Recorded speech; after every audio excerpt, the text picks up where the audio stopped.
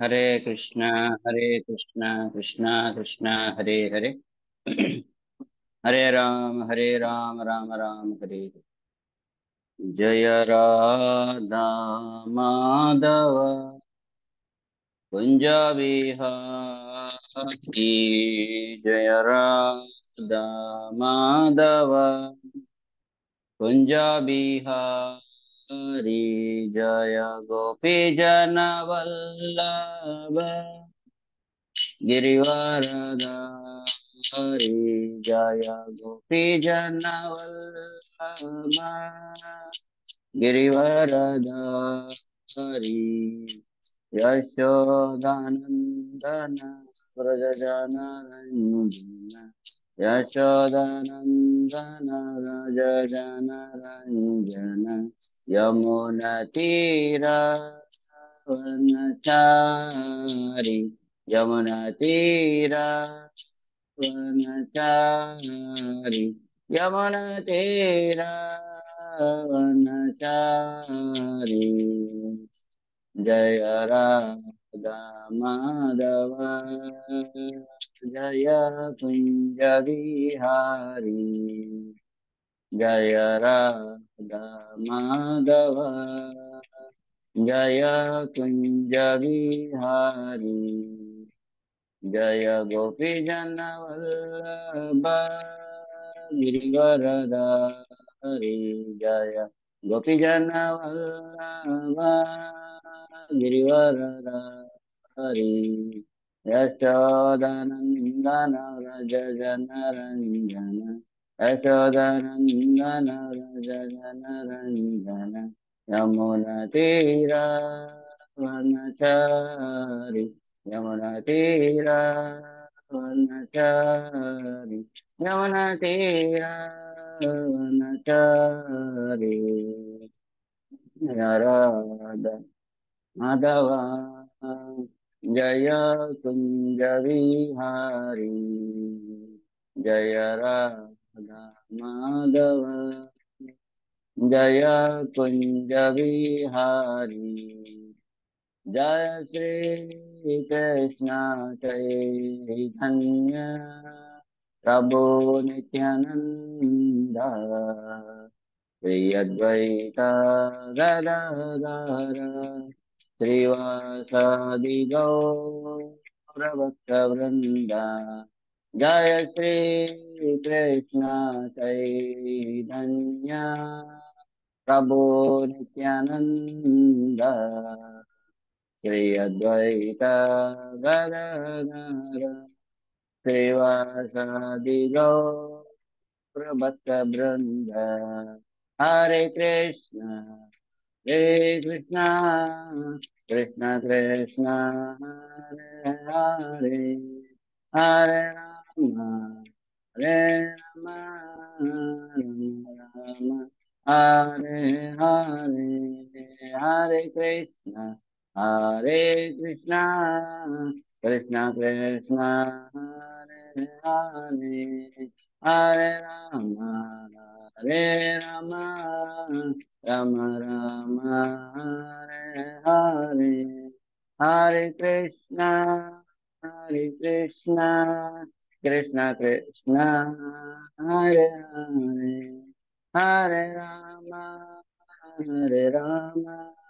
राम राम हरे हरे। हरे कृष्णा कृष्ण कृष्ण हरे हरे। हरे राम राम राम हरे हरे। हरे कृष्णा कृष्ण कृष्ण हरे हरे। हरे राम राम हरे हरे। हरे कृष्णा कृष्ण कृष्ण हरे हरे। हरे राम राम राम हरे हरे। जय राधा हरे राधा हरे राधा। जय राधा रे राधे गिरिधारी राधे जय जगन्नाथ जय जगन्नाथ जय बलदेवाय सुभद्रा जय जगन्नाथ जय जगन्नाथ जय बलदेवा जय सुभद्रा गौरनिताय गौरनिताय गौरनिताय जय गौरनिताय गौरनिताय गौरनिताय गौरनिताय जय गौरनिताय जय जय प्रभुपाद प्रभुपाद प्रभुपाद प्रभुपाद जय जय प्रभुपाद प्रभुपाद प्रभुपाद प्रभुपाद निताय हरि हरि बोल हरि बोल निताय गौर हरि बोल निताय गौर हरि बोल हरि हरि बोल निताय गौर हरि बोल। जय श्री श्री राधा गिरिधारी भगवान की जय। जय श्री श्री जगन्नाथ बलदेव सुभद्र मैया की जय। श्री श्री गौर निताय की जय। निताय गौर सीतानाथ प्रेमानंदे हरि हरि बोल।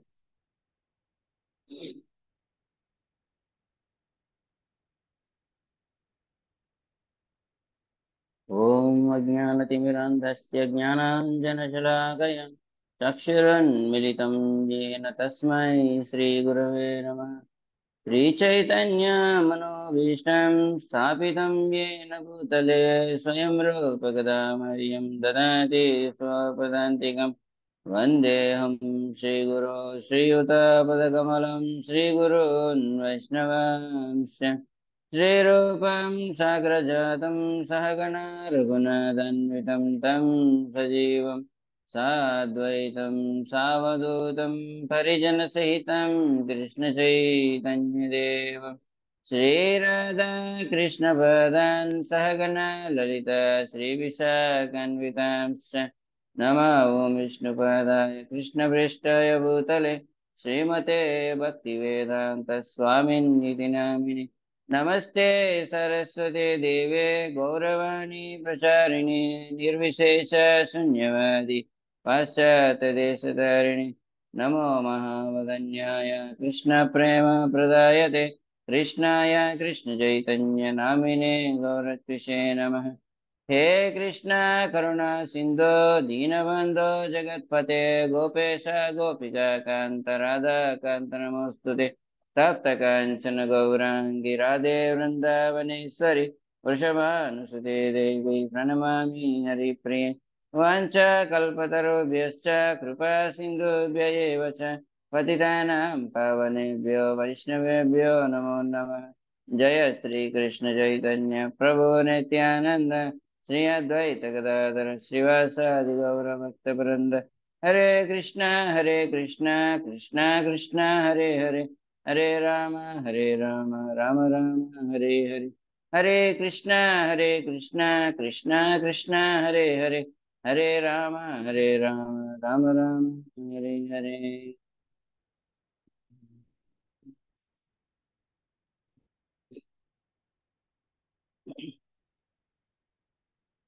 नानाशास्त्रविचारणैकनिपुणौ सद्धर्मसंस्थापकौ लोकानां हितकारिणो त्रिभुवने मान्यौ शरण्याकरौ राधाकृष्णपदारविन्दभजन नन्देन मत्तलिकौ वन्दे रूपसनातनौ रघुयुगौ श्रीजीवगोपालकौ।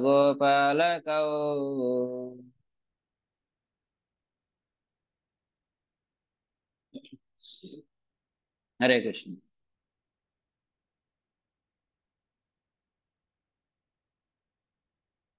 అంతర్జాతీయ కృష్ణ చైతన్య సంఘ ఇస్కాన్ మీరాలో నిర్వహిస్తున్నటువంటి భక్తి శాస్త్రీయ శిక్షణ తరగతులకు ఇచ్చేసినటువంటి భక్తి బృందం అందరికీ కూడా స్వాగతం.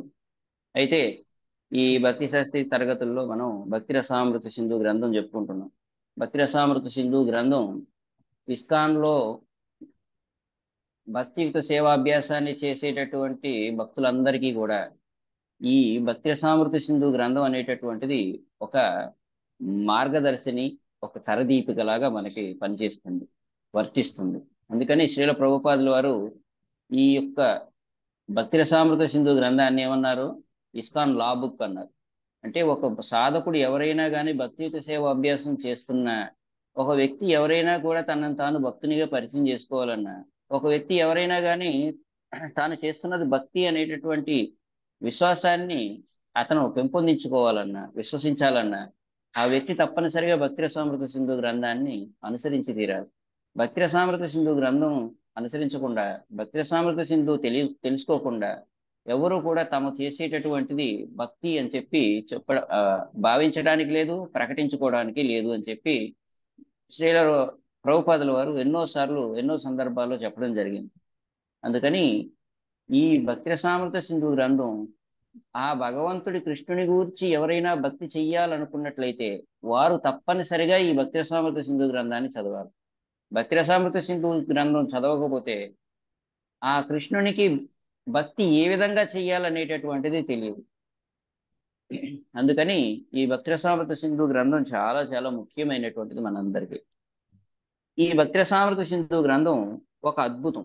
ఎంత అద్భుతం అని అంటే, ఈ భక్తి రసామృత సింధువులో ఎన్నో విషయాలు మన భక్తికి సంబంధించి ప్రగతిని అందుకోవటానికి మార్గాలను ఎన్నింటినో కూడా దిశానిర్దేశం చేస్తుంది. ప్రధానంగా ఈ భక్తి రసామృత సింధువులో భక్తికి నిర్వచనాన్ని చెప్పారు. ఈ ప్రపంచంలో ఉన్నటువంటి సమస్త జనులకు ఉన్నటువంటి భక్తికి సంబంధించినటువంటి అపోహలు ఏవైతే ఉన్నాయో వాటిని అన్నింటినీ కూడా పారద్రోలుతూ వాస్తవికమైనటువంటి యథార్థ నిర్వచనాన్ని భక్తికి చెప్పింది భక్తి రసామృత సింధు గ్రంథం. భగవంతుడు కృష్ణుడు భగవద్గీతలో భక్త్యామాం అభిజానాతి, భక్తి ద్వారా తాను లభ్యమవుతానని చెప్పి భగవంతుడు ప్రకటించాడు. ఆ ప్రకటించినటువంటి ఆ ప్రకటనకు భక్తి అనేటటువంటిది చాలా ముఖ్యమైనటువంటిది జీవులందరికీ అనేటటువంటి విషయం అవగతమైంది. అయితే ఆ కృష్ణుణ్ణి పొందాలి అని అంటే భక్తి చెయ్యాలని అర్థమైంది కదా. మరి ఆ భక్తి ఎలా చేయాలి, ఆ భక్తి అంటే ఏమిటి అనేటటువంటిది మనం తెలుసుకోవాలంటే శ్రీల రూపగోస్వామిపాదుల వారు అందించినటువంటి భక్తి రసామృత సింధు గ్రంథం ద్వారానే తెలుసుకోవాలి. అందుకని ఈ భక్తి రసామృత సింధు గ్రంథంలో ఆరంభం ఎట్లా ఉంది అని అంటే, ఆ భక్తి యొక్క సేవ అభ్యాసం యొక్క ముఖ్యమైనటువంటి ఉద్దేశం ఏమిటి అనేటటువంటిది చెప్పారు. ఏమని చెప్పారు? చంద్రుని చుట్టూ తారలన్నీ కూడా ఎట్లా ఆకర్షితమై తిరుగుతూ ఉన్నాయో ఆ విధంగా భక్తి చేస్తున్నటువంటి భక్తుని యొక్క మనస్సు కృష్ణుని చుట్టూ తిరగాలి అంటూ, అఖిల రసామృతమూర్తి ప్రసిమర రుచిరుద్ధ తారకాపాలి కలిత శ్యామాలతో రాధాప్రియాన్ విదురజయితి అంటూ భక్తి దేనికోసం చెయ్యాలనేటటువంటి ఒక ప్రయోజనాన్ని మనకి ఆదిలోనే ఉపదేశం చేస్తూ భక్తి రసామృత సింధు గ్రంథాన్ని ఆరంభం చేశారు. ఈ ఆరంభపు శ్లోకం ఏదైతే ఉందో, ఆరంభపు సూత్రం ఏదైతే ఉందో, ఈ సూత్రాన్ని మంగళాచరణంగా భక్తి రసామృత సింధుకు పేర్కొన్నారు. అందుకని ఈ భక్తి రసామృత సింధు గ్రంథం మనకి భక్తి యొక్క ప్రధానమైనటువంటి ఉద్దేశం కృష్ణుని యొక్క మనస్సునందు కృష్ణుణ్ణి ప్రకటింపజేసుకోవటం. ఆ కృష్ణుణ్ణి ప్రకటింపజేసుకొని ఆ మనస్సు కృష్ణుని చుట్టూ తిరగాలి. అంటే కృష్ణుడి తప్ప ఇంకా అన్యమైనటువంటిది ఏది ఉండకూడదు ఆ మనస్సునందు అనేటటువంటి విషయాన్ని స్పష్టం చేశారు. ఇలా చేసిన తర్వాత ఈ భక్తి రసామృత సింధు గ్రంథంలో ఇంకొక అద్భుతమైనటువంటి మాట ఏమన్నారు అంటే, భక్తి కృష్ణుని పట్ల కలిగి ఉండాలి అని చెప్పిన తర్వాత ఆ భక్తి ఏమిటనేటటువంటి చెప్పారు. అన్యాభిలాషిత శూన్య జ్ఞాన కర్మాధ్యనావృతం ఆనుకూల్యన కృష్ణానుశీలన భక్తృత్తమ అంటూ, భక్తి అంటే కృష్ణునికి అనుకూలంగా చేసేటటువంటిది, కృష్ణుడు కోరుకున్నట్లు చేసేది, కృష్ణుడు చెప్పినట్లు చేసేది, కృష్ణుడి యొక్క సంతృప్తి కోసం చేసేది. ఆ భక్తిలో జ్ఞానంగా ఆ భక్తి జ్ఞానం చేత గాని కామ్యకర్మల చేత గాని ఆవృతం కాకుండా కేవల భక్తితో కూడింది అయి ఉండాలి. అటువంటి భక్తి చెయ్యాలి అన్నారు. ఆ భక్తి అందుకోవాలి అని అంటే లౌకికమైనటువంటి అన్ని రకాలైనటువంటి జీవన ఉపాధులతో మనం ముడిపడి ఉన్నాం. ఈ ఉపాధులన్నింటి నుండి విడిపడాలి అని చెప్పి ఉపదేశం చేస్తూ సర్వోపాధి వినిర్ముక్తం తత్పరిత్వేన నిర్మలం ఋషికేన ఋషికేశ సేవనం భక్తి రుక్షతి అన్నారు. మరి ఉపాధుల నుండి విడిపడాలన్నారు కదా, మరి ఉపాధుల నుండి విడిపడాలంటే ఎలా? మనమేమో ప్రతి ఉపాధికి బద్దులయ్యాం. భౌతికమైనటువంటి రంగంలోనేమో ఏవో రకరకాలైనటువంటి ఉపాధులు, గృహం చేత గాని, వ్యక్తుల చేత గాని, సమాజం చేత గాని, సమాజంలో ఉండేటటువంటి అధికారం చేత గాని మనం బద్దులయ్యాం. ఇవన్నీ ఏమిటి? ఉపాధులు. ఇవన్నీ కులం చేత, జాతి చేత, మతం చేత, వివిధ రకాలైనటువంటి వృత్తుల చేత మనం బంధించబడి ఉన్నాం. వీటిని అన్నింటిని ఏమన్నారు? ఉపాధులు అన్నారు. ఇక ఆధ్యాత్మిక జీవితంలోకి అడుగు పెట్టిన తర్వాత వాటితో కూడా బద్దులయ్యి ఉన్నాం. ఎలా బంధించబడి ఉన్నాం అని అంటే, బ్రహ్మచారి, గృహస్థ, వానప్రస్థ, సన్యాసి, బ్రాహ్మణ, క్షత్రియ, వైశ్య, శూద్ర అనేటటువంటి వర్ణాశ్రమ ధర్మాన్ని అనుసరిస్తూ వర్ణం చేత, ఆశ్రమాల చేత కూడా బద్దులయ్యి ఉన్నాం. అంటే ఇవన్నీ ఏమిటి? ఉపాధులు. ఈ ఉపాధులన్నింటి నుండి విడిపడాలి. ఈ ఉపాధులన్నింటి నుండి విడిపడాలి అని అంటే ఏం చెయ్యాలి? ఈ ఉపాధుల నుండి విడిపడకపోతే మనం తత్పరిత్వేన నిర్మలం, మన యొక్క మనస్సు అనేటటువంటిది శుద్ధి కాదు. మరి శుద్ధి అవ్వాలంటే ఏం చెయ్యాలి? ఋషికేశ సేవనం భక్తి రుచ్యతే అన్నారు. మనకున్నటువంటి సమస్తమైనటువంటి ఇంద్రియాలతో ఇంద్రియాధీశుడైనటువంటి భగవంతుడి కృష్ణుడికి సేవ చెయ్యాలి అని చెప్పి చాలా అద్భుతంగా సూత్రం చెప్పడమే కాదు, ఆ సూత్రాన్ని అనుసరించడానికి మార్గాన్ని, పరిష్కారాన్ని కూడా చెప్పారు. ఇలా చెబుతూ భక్తి రసామృత సింధు గ్రంథాన్ని ఆరంభం చేసి భక్తి చేస్తే కలిగేటటువంటి లాభాల గురించి పేర్కొంటూ క్లేశాగ్ని, శుభద, మోక్షలగుదాకృత్తు, సుదుర్లభ, సాంద్రానంద విశేషాత్మ, శ్రీకృష్ణ ఆకర్షణి అంటూ 6 లక్షణాలను పేర్కొన్నారు. భౌతికమైనటువంటి అన్ని యాతల నుండి విముక్తి దొరుకుతుంది. క్లేశాగ్ని. శుభద, జీవితంలో నిజమైనటువంటి శుభం ఆరంభం అవుతుంది.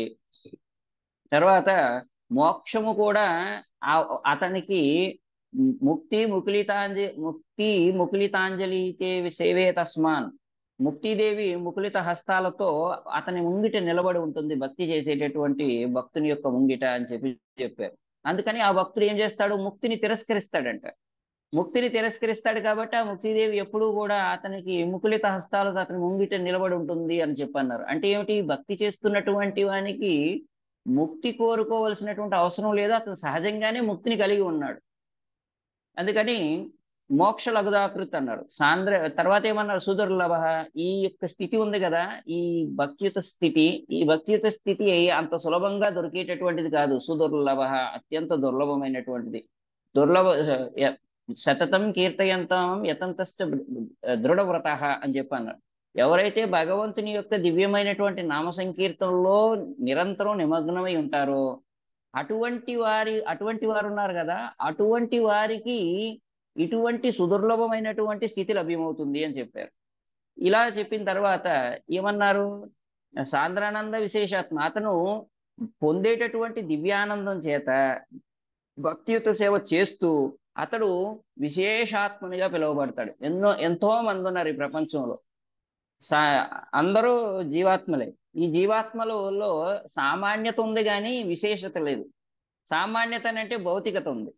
పూర్తిగా ఆహార నిద్ర భయమైదనాలతో కూడినటువంటి భగవద్ భావన లేనటువంటి జీవన విధానం ఉంది. అందుకని దీన్ని సామాన్య అన్నారు. అంటే సామాన్య ఆత్మ. విశేషాత్మలు లేవు. విశేషాత్మ అంటే ఏమిటి? ఆహార నిద్ర భయమైదనాలు అనేటటువంటి దానికోసం ఈ మనుష్య శరీరం ఇచ్చింది కాదు. ఈ పొందినటువంటి ఈ మనుష్య శరీరంతో నేను జీవన్ముక్త సముచ్యతే, నిజమైనటువంటి ముక్తిని అందుకోవటానికి భగవంతుని యొక్క భక్తియుత సేవలో నేను నిమగ్నం కావాలి అనేటటువంటి తత్పరతతో పనిచేసేటటువంటి వారిని విశేషాత్ములు అన్నారు. అటువంటి విశేషాత్ములు అవుతారు ఎవరు?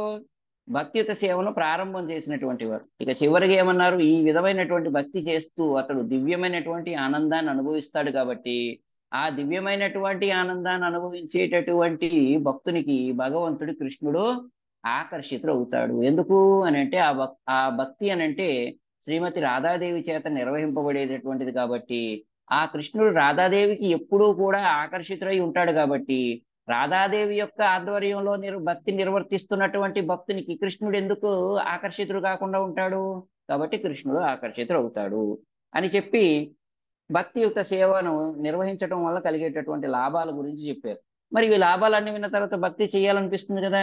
అయితే గుర్తుపెట్టుకోండి, భక్తి చేయాలంటే భక్తి 3 రకాలుగా ఉంది అని చెబుతూ సాధన భక్తి, భావభక్తి, ప్రేమ భక్తి అని 3 రకములైనటువంటి భక్తి భావముల గురించి చెప్పుకొచ్చారు. ఇలా చెప్పుకొచ్చిన తర్వాత ఈ భక్తి సాధన భక్తితో ఆరంభమవుతుంది. సాధన భక్తి అన్నది భావభక్తిలోకి ప్రవేశించడానికి, భావభక్తి అన్నది ప్రేమ భక్తిలోకి ప్రవేశించడానికి ఉపకరించేటటువంటి సాధనములని పేర్కొంటూ, ప్రేమ భక్తిని అందుకోవాలంటే ఒక సాధకుడు తప్పనిసరిగా భావభక్తిలోనికి ప్రవేశించాలి.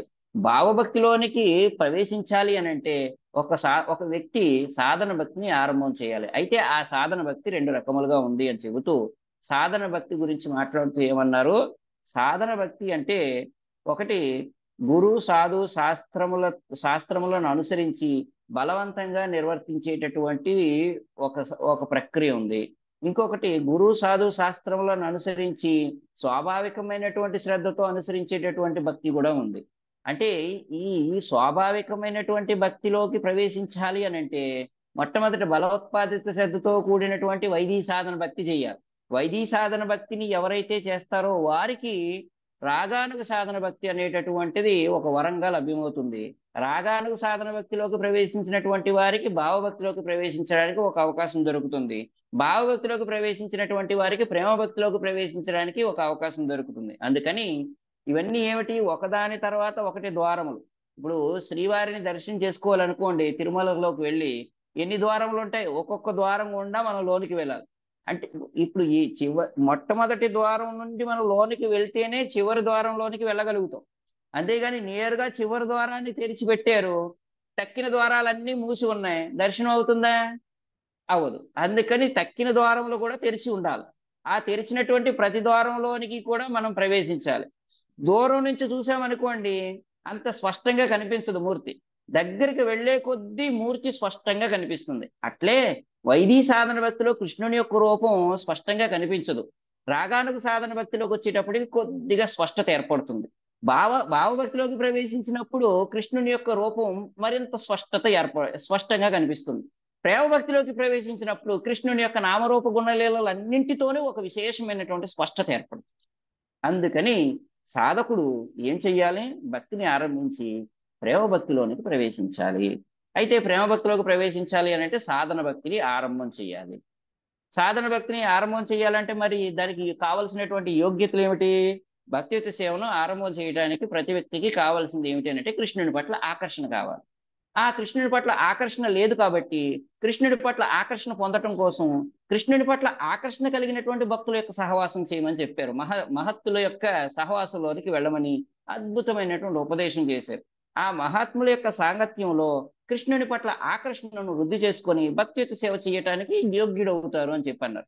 అయితే ఈ భక్తియుత సేవ చేయటానికి ఎవరో ఒకరికి యోగ్యత ఉందా అని అంటే అందరికీ యోగ్యత ఉంది. ఎందుకు?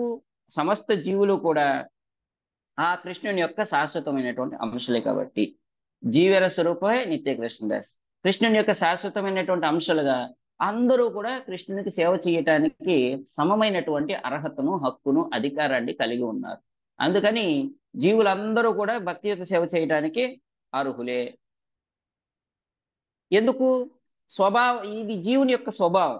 జీవుని యొక్క స్వభావం ఏమిటి? కృష్ణునికి సేవ చేయటం. అయితే ఇలా సేవ చేస్తే ఆ భక్తుడు ముక్తిని కూడా అధిగమిస్తాడు. భక్తి పరమ పవిత్రమైనటువంటిది. భక్తి ముక్తి చేత గాని కలుషితం కానటువంటి ఒక విశుద్ధమైనటువంటి భగవద్భావనతో కూడినటువంటిది. ఆ భక్తికి ప్రేమ అని చెప్పి ఒక నిర్వచనాన్ని చెప్పారు. ప్రేమయుత సేవ అన్నారు.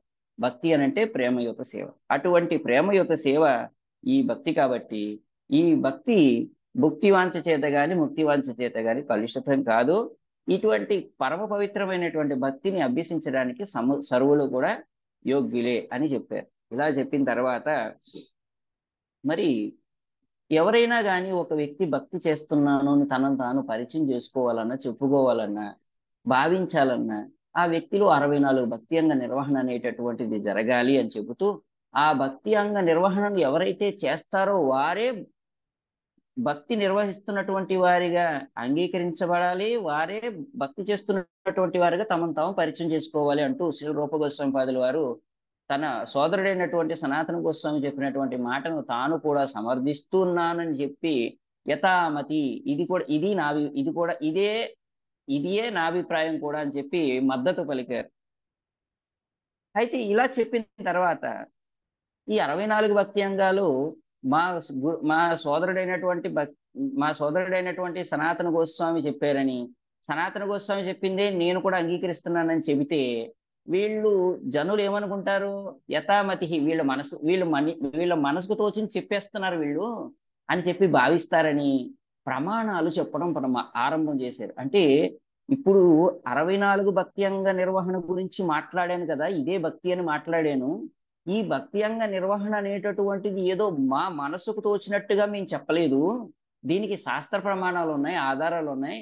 ఆ ఆధారాలను అనుసరించే శాస్త్రపరంగా మేము ఈ మాటను మాట్లాడుతున్నాం అంటూ 7వ అధ్యాయం నుండి శ్రీ రూపగోస్వామిపాదుల వారు 64 భక్తి అంగాలకి ఆధారాలని పద్మపురాణం నుండి, తంత్రశాస్త్రాల నుండి, భాగవతం నుండి, అదేవిధంగా గరుడ పురాణం నుండి, పాంచరాత్రిక విధి నుండి అనేకమైనటువంటి ప్రమాణాలని వివరించుకుంటూ వచ్చారు.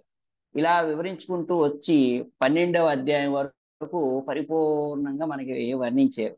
ఇక ఈ 12వ అధ్యాయం వరకు చెప్పినటువంటి భక్తి అంగాలన్నీ కూడా ఎంత విశేషమైనటువంటి రీతిని వర్ణించారు అని అంటే, మొట్టమొదట భక్తి అంగాలని పేర్కొన్నప్పుడు భక్తి అనేటటువంటిది ఆరంభం చెయ్యాలి అని అంటే ఒక వ్యక్తి మూడింటిని తప్పనిసరిగా కలిగి ఉండాలి. ఏమిటి ఆ మూడు అని అంటే, గురు పాదాశ్రయ, శ్రీకృష్ణ దీక్షాది శిక్షణం, మూడవది విశ్రంభేన గురువు సేవ.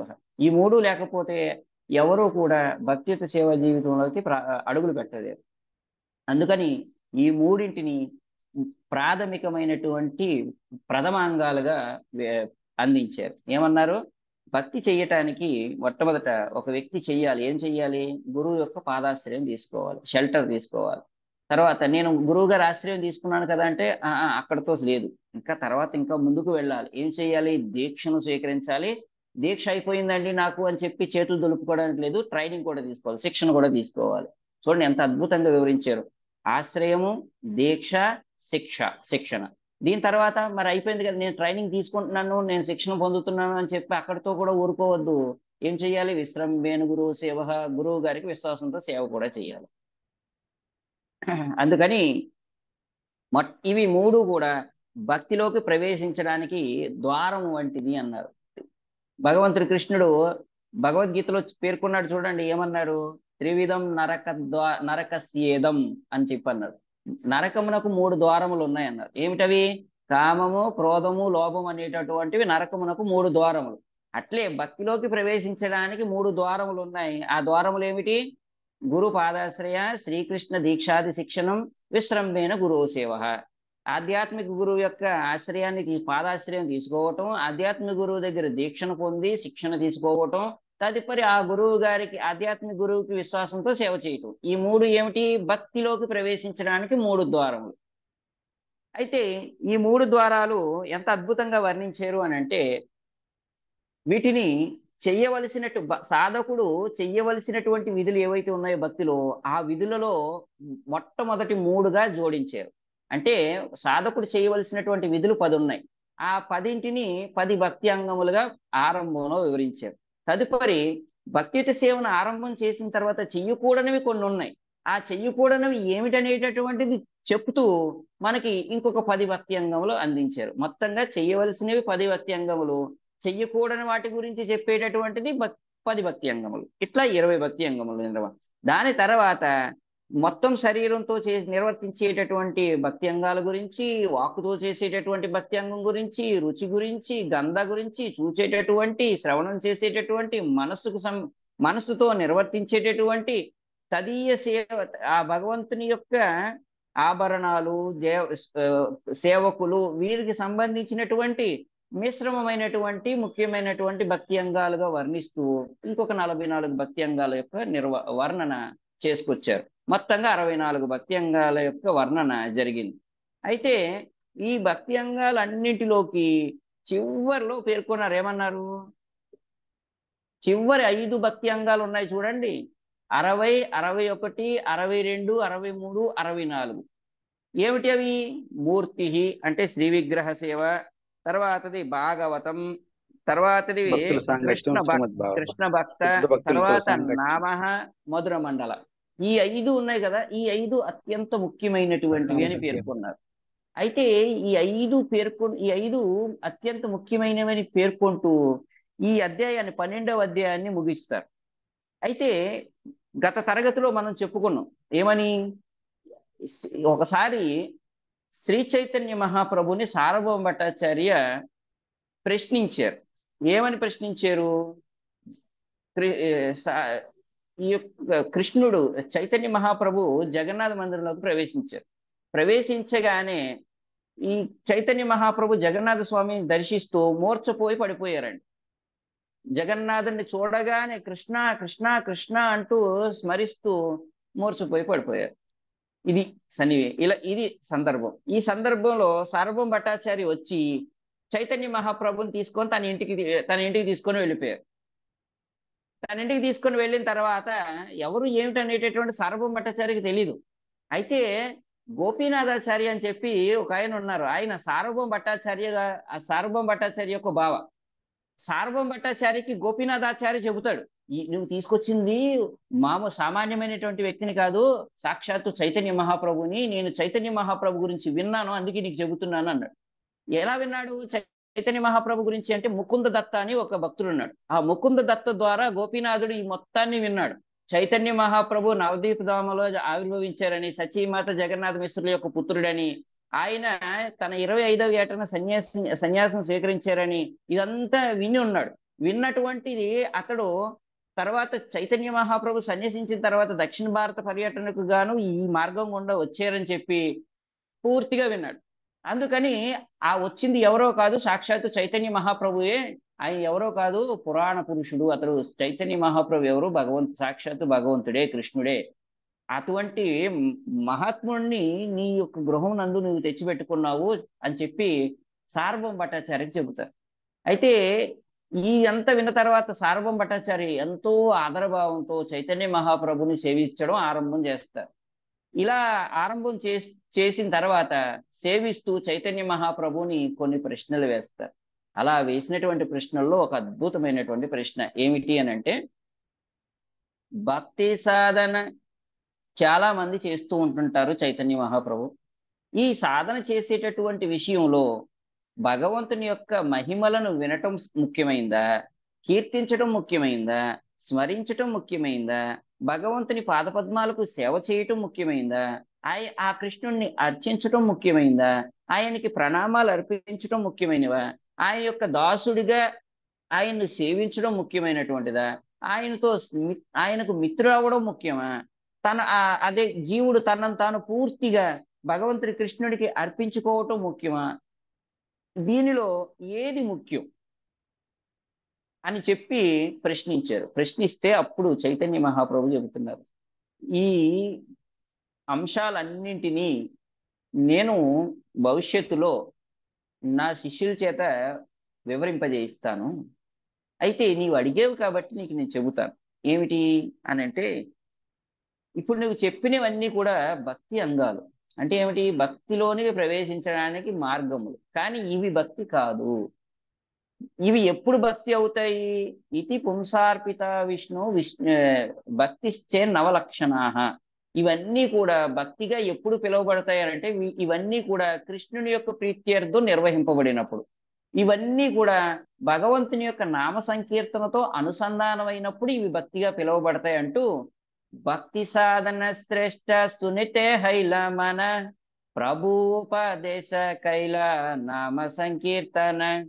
భక్తి సాధనలో ఏది అత్యంత ముఖ్యమైన విషయం అని సార్వభౌమ భట్టాచార్య ప్రశ్నిస్తే చైతన్య మహాప్రభు చెబుతున్నారు ఏమని? ప్రభు ఉపదేశ కైల నామ సంకీర్తన. అన్నిటిలోకి ముఖ్యమైనటువంటిది హరినామ సంకీర్తన.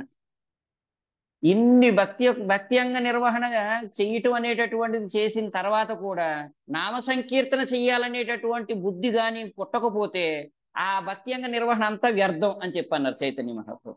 అందుకని చూడండి, ఏ యజ్ఞం చేసినా, ఏ దానం చేసినా, ఏ తపస్సు చేసినా, మీరు ఎక్కడికి వెళ్ళినా కానీ చిట్ట చివరికి హరినామ సంకీర్తన తప్పనిసరిగా చెయ్యాలి. మీరు ఎక్కడైనా చూడండి, మొత్తం అంతా అయిపోయిన తర్వాత చివరిలో హరే రామ రామ రామ హరే హరే, హరే కృష్ణ కృష్ణ కృష్ణ హరే హరే అంటూ ఈ మంత్రాన్ని తప్పనిసరిగా చెప్పి తీరాలి. హరే కృష్ణ మహామంత్రం చెప్పకపోతే అది పూర్ణం కాదు. అందుకని నామ సంకీర్తన తప్పనిసరిగా చేయాలి. మీరు తపస్సులు చేసిన, వ్రతాలు చేసిన, దానములు చేసిన, యజ్ఞ నిర్వహణ చేసిన, ఏది చేసినా అంతా పూర్తయిపోయిన తర్వాత చివరిలో భగవంతుని యొక్క నామాన్ని చెప్పి తీరుతారు. ఇది చెప్పకపోతే అది పూర్ణం కాదు. కాబట్టి నామ సంకీర్తన అత్యంత ముఖ్యమైనటువంటిది అని చైతన్య మహాప్రభు చెప్పారు. ఇలా చెప్పి చైతన్య మహాప్రభు అంటున్నారు, ఈ నామ సంకీర్తన యందు వ్యక్తికి రుచి కలగాలి అని అంటే ఈ 64 భక్తి అంగాలు పట్ల సహజ సిద్ధమైనటువంటి ఆకర్షణ కలగాలి అని అంటే 5 ముఖ్యమైనటువంటి భక్తి అంగాలు ఉన్నాయి అని చెబుతూ ఈ 5 అంశాలు చైతన్య మహాప్రభు చెప్పారు. ఏమని? మూర్తి, భాగవతం, కృష్ణ భక్త, నామ, మధుర మండల. ఈ 5 ఏమిటది? మొట్టమొదటి మూర్తి శ్రీ విగ్రహారాధన, రెండవది భాగవతాన్ని శ్రవణం చేయటం, మూడవది భక్తులకి సేవ చేయటం, నాలుగవది హరినామ సంకీర్తన, ఐదవది ధామవాసం చేయటం, మధుర మండల వాస అన్నారు. ఇప్పుడు ఆ 5 ముఖ్యమైనటువంటి భక్తి అంగముల గురించి మనం మాట్లాడుకుంటున్నాం. అదే 13వ అధ్యాయం. ఈ ఆరంభం ఒక అద్భుతంగా ఆరంభం చేశారు. ఏమన్నారు? దురూహాద్భుత వీర్యేస్మిన్ శ్రద్ధ దూరేస్తు పంచకే యత్ర స్వల్పోపి సంబంధ సద్దియాం భావజాన్మని. ఎవరికి ఏ సాధకుడికైనా జీవితంలో సద్దియం భావజాన్మనే, అతను చేస్తున్నటువంటి భక్తి భావభక్తిగా మారాలి అని అంటే యత్ర స్వల్పోపి సంబంధ, ఇక్కడ చెప్పినటువంటి వాటిలో ఏదో ఒక దానితో కొద్దిపాటి సంబంధాన్నైనా పెంపొందించుకోవాలి, అంటే ఆకర్షణ పెంచుకోవాలి. ఏమిటవి? శ్రద్ధ దూరేస్తూ పంచకే. 5 భక్తి అంగాలు ఉన్నాయి. దూరుహాద్భుత వీర్యేస్మిన్ 5 భక్తి అంగాలు ఉన్నాయి. ఈ 5 భక్తి అంగాల పట్ల కొద్దిపాటి సంబంధాన్ని పెంపొందించుకోవాలి, అనుబంధం కలగాలి. అలా కలిగినట్లయితే ఆ భక్తుడు ఖచ్చితంగా భావభక్తిలోనికి ప్రవేశిస్తాడు అని చెబుతూ మధురా నివాసము, విగ్రహారాధనము, శ్రీమద్ భాగవత పఠనము, భక్తుల సేవ, హరే కృష్ణ మహామంత్ర సంకీర్తన అను ఈ 5ను ముఖ్యమైన భక్తియుత సేవా విధానములని శ్రీల రూపగోస్వామి పేర్కొనెను.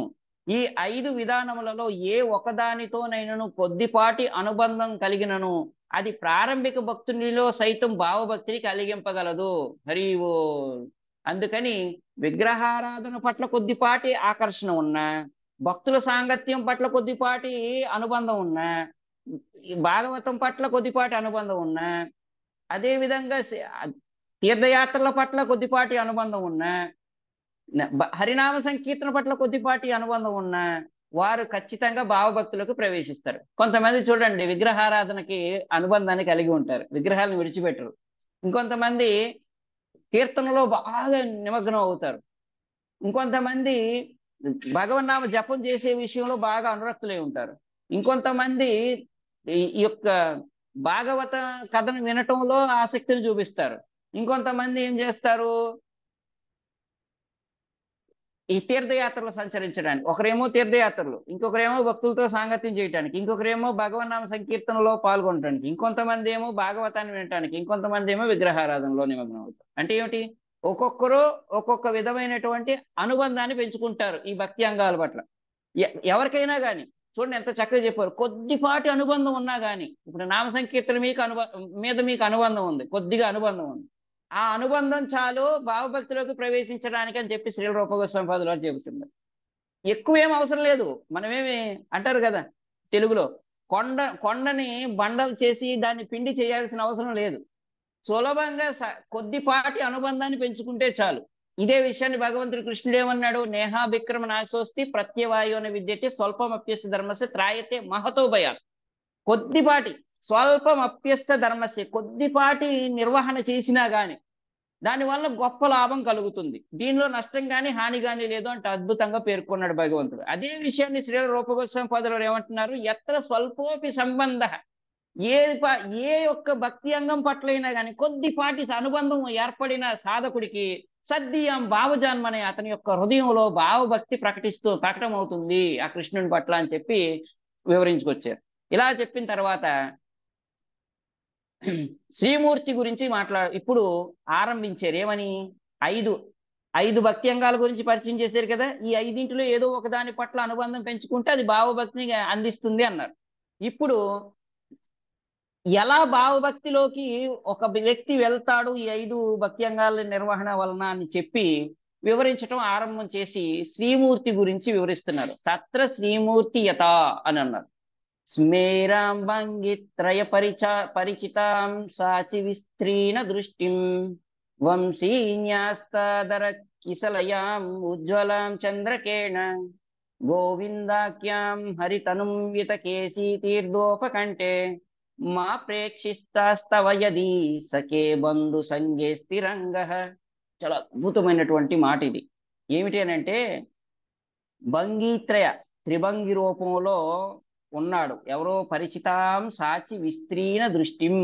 ఆ కృష్ణుడు త్రిభంగి కదా, ఆ కృష్ణుడు త్రిభంగి రూపంలో ఉన్నాడు.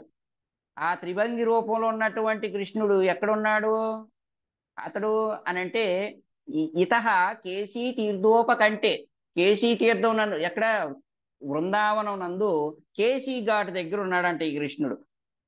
ఈ కేసీ ఘాట్ దగ్గర కృష్ణుడు ఏం చేస్తున్నాడు? వంశీ న్యాస్తాధర కిసలయాం ఉజ్వల చంద్రకేణ. ఆ కృష్ణుడు ఏం చేస్తున్నాడు? తన మిత్రుల యొక్క సాంగత్యంలో సుఖాన్ని అనుభవిస్తూ అతడు చాలా అద్భుతంగా తన యొక్క వేణువును ఊదుతూ ఉన్నాడు. ఇలా ఊదుతున్నటువంటి గోవిందాఖ్యాం తను హరితను ఇతహ కేసి తీర్థోపకంటే, ఆ కృష్ణుణ్ణి దయచేసి చూడండి, రూపగోస్వామి వారు అంటున్నారు, ఆ కృష్ణుణ్ణి దయచేసి మా ప్రేక్షిస్తాస్తవ యది సఖే బంధు సంగేస్తిరంగ. ఆ కృష్ణుణ్ణి దయచేసి చూడొద్దు. ఇదేమిటండి? భక్తులేమో మా గుడికి రండి, భగవంతుని దర్శనం చేసుకోండి అని చెప్పి చెబుతున్నారు. రూపగోస్వామి ఏమంటున్నారు? దయచేసి కేసీ ఘాట్ దగ్గర తన మిత్రులతో ఉన్నటువంటి ఆ కృష్ణుణ్ణి చూడటానికి మాత్రం ఎవరు వెళ్ళొద్దు. ఎందుకు? ఒక్కసారి గాని ఆ కృష్ణుణ్ణి గాని చూశారంటే మీ భౌతిక జీవితం మటాష్, ఇంకా మీకు భౌతిక జీవితం ఉండదు. అందుకని కృష్ణుడి దగ్గరికి రావాలి అని అనుకుంటే భౌతికమైనటువంటి ఆ యొక్క పంకిలం చెత్త ఉంది కదా, దాన్ని డస్ట్బిన్ లో బయట పడేసి కృష్ణుడి దగ్గరికి రండి అని చెబుతున్నారండి.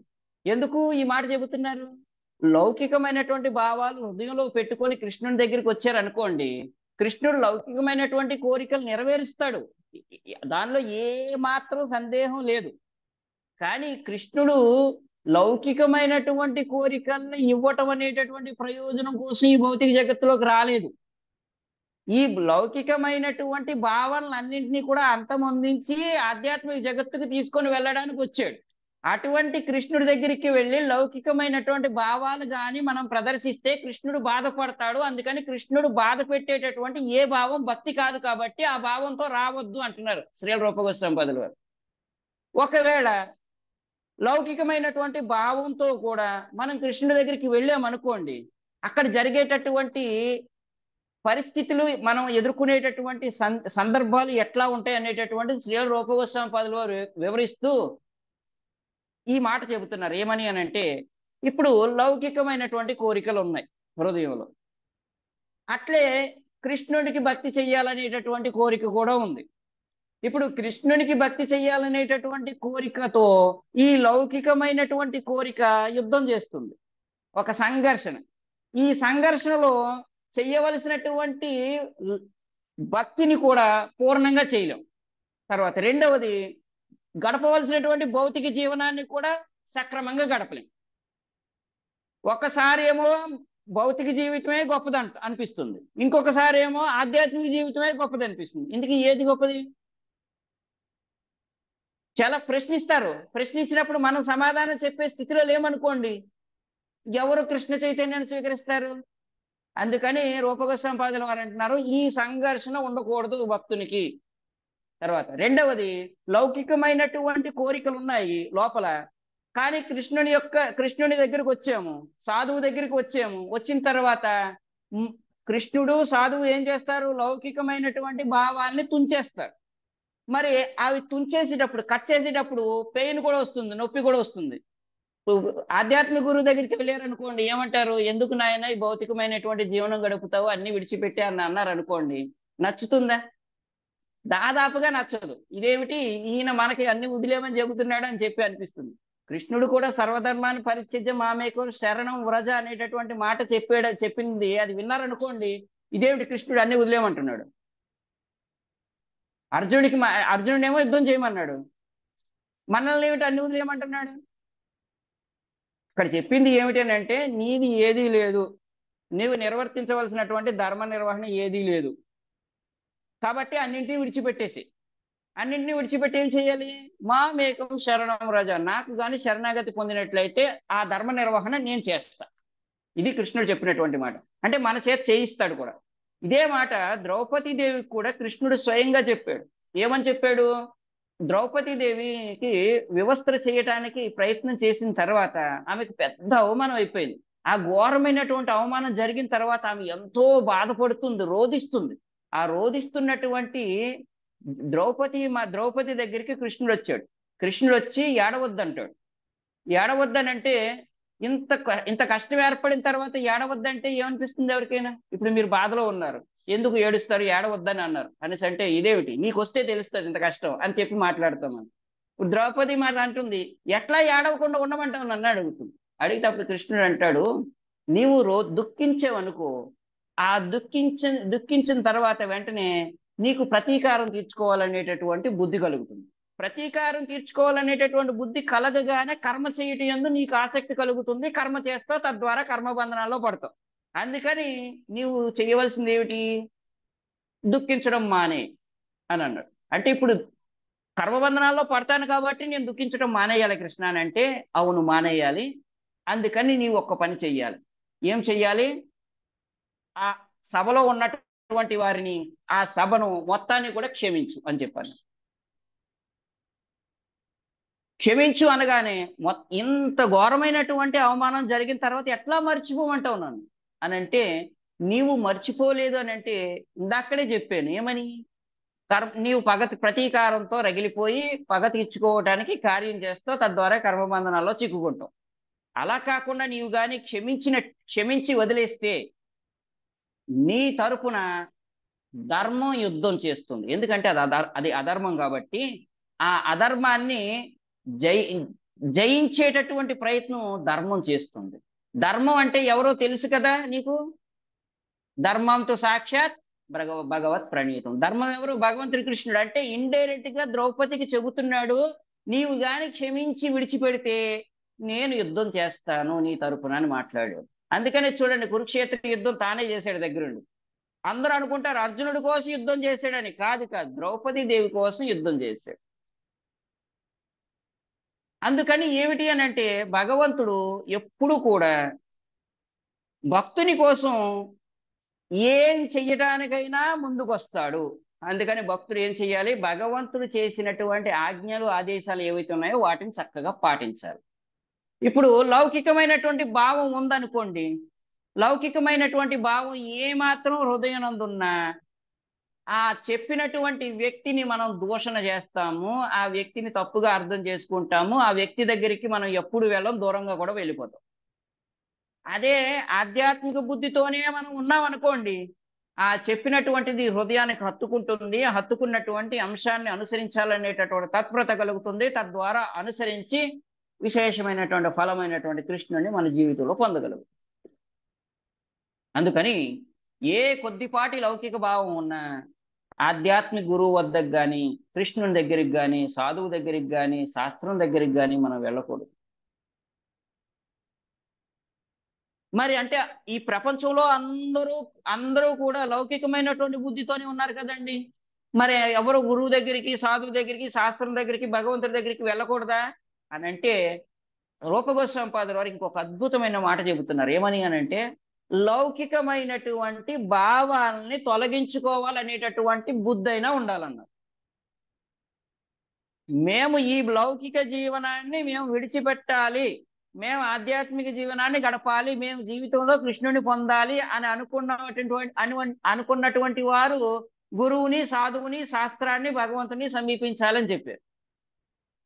ఒకవేళ లౌకికమైనటువంటి భావాలు హృదయంలో పెట్టుకొని గురువు, సాధువు, కృష్ణుడి దగ్గరికి వెళ్ళారు అనుకోండి, వెళ్ళిన తర్వాత గురువుని తిడతారు, సాధువుని తిడతారు, శాస్త్రాలని తిడతారు, భగవంతుని కూడా నిందిస్తారు. మా జీవితం సర్వనాశనం అయిపోయిందని చెప్పి నిందిస్తారు. గోపికలు ఏమంటున్నారు? కృష్ణుడు తమను విడిచిపెట్టి వెళ్ళిపోయిన తర్వాత కృష్ణుడు మా జీవితం సర్వనాశనం చేసేసాడు అంటున్నారు. వాళ్ళు కృష్ణుడి మీద ప్రేమతో మాట్లాడుతున్నారు ఆ మాట.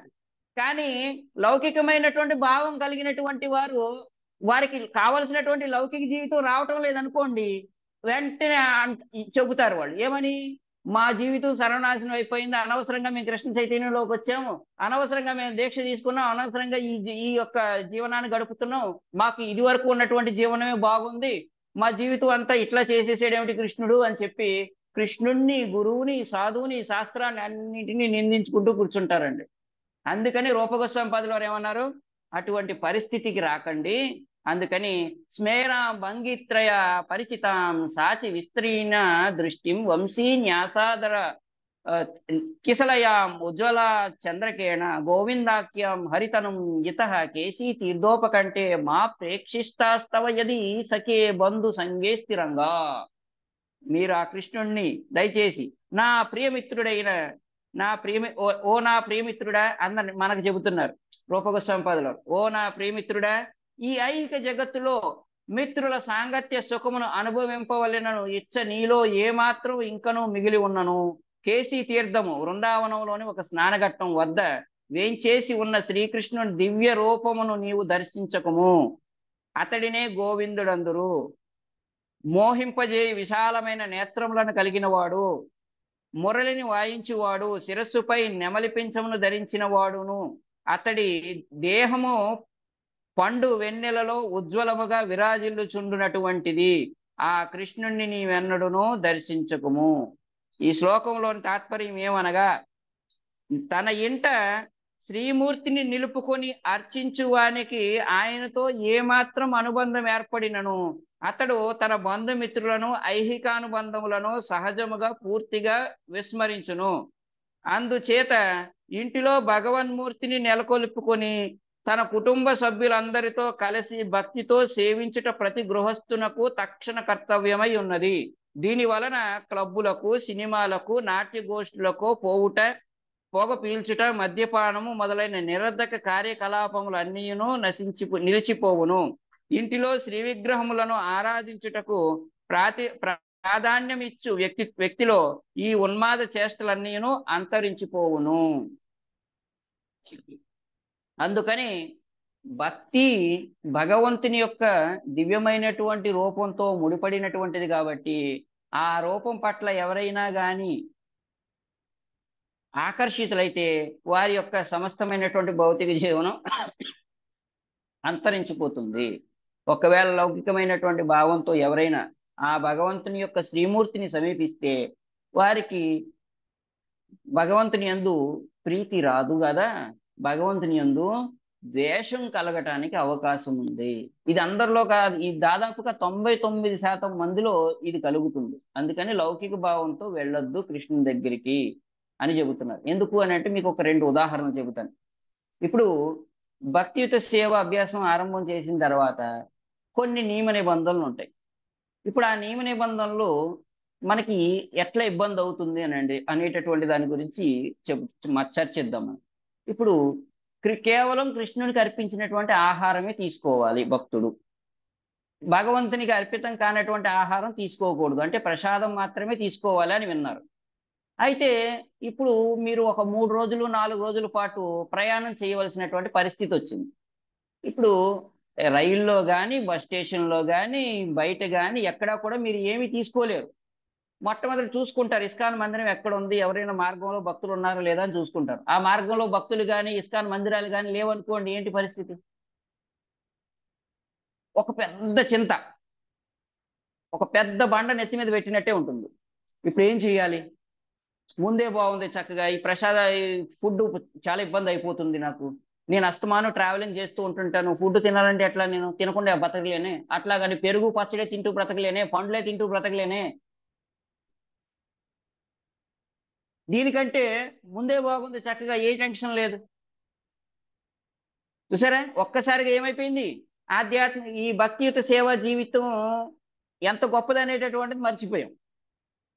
మర్చిపోయి ముందే బాగుంది నా లైఫ్, ఏ టెన్షన్ ఉండేది కాదు, ఇప్పుడు ప్రతి దానికి నేను టెన్షన్ పడాల్సి వస్తుంది అని ఒకటి.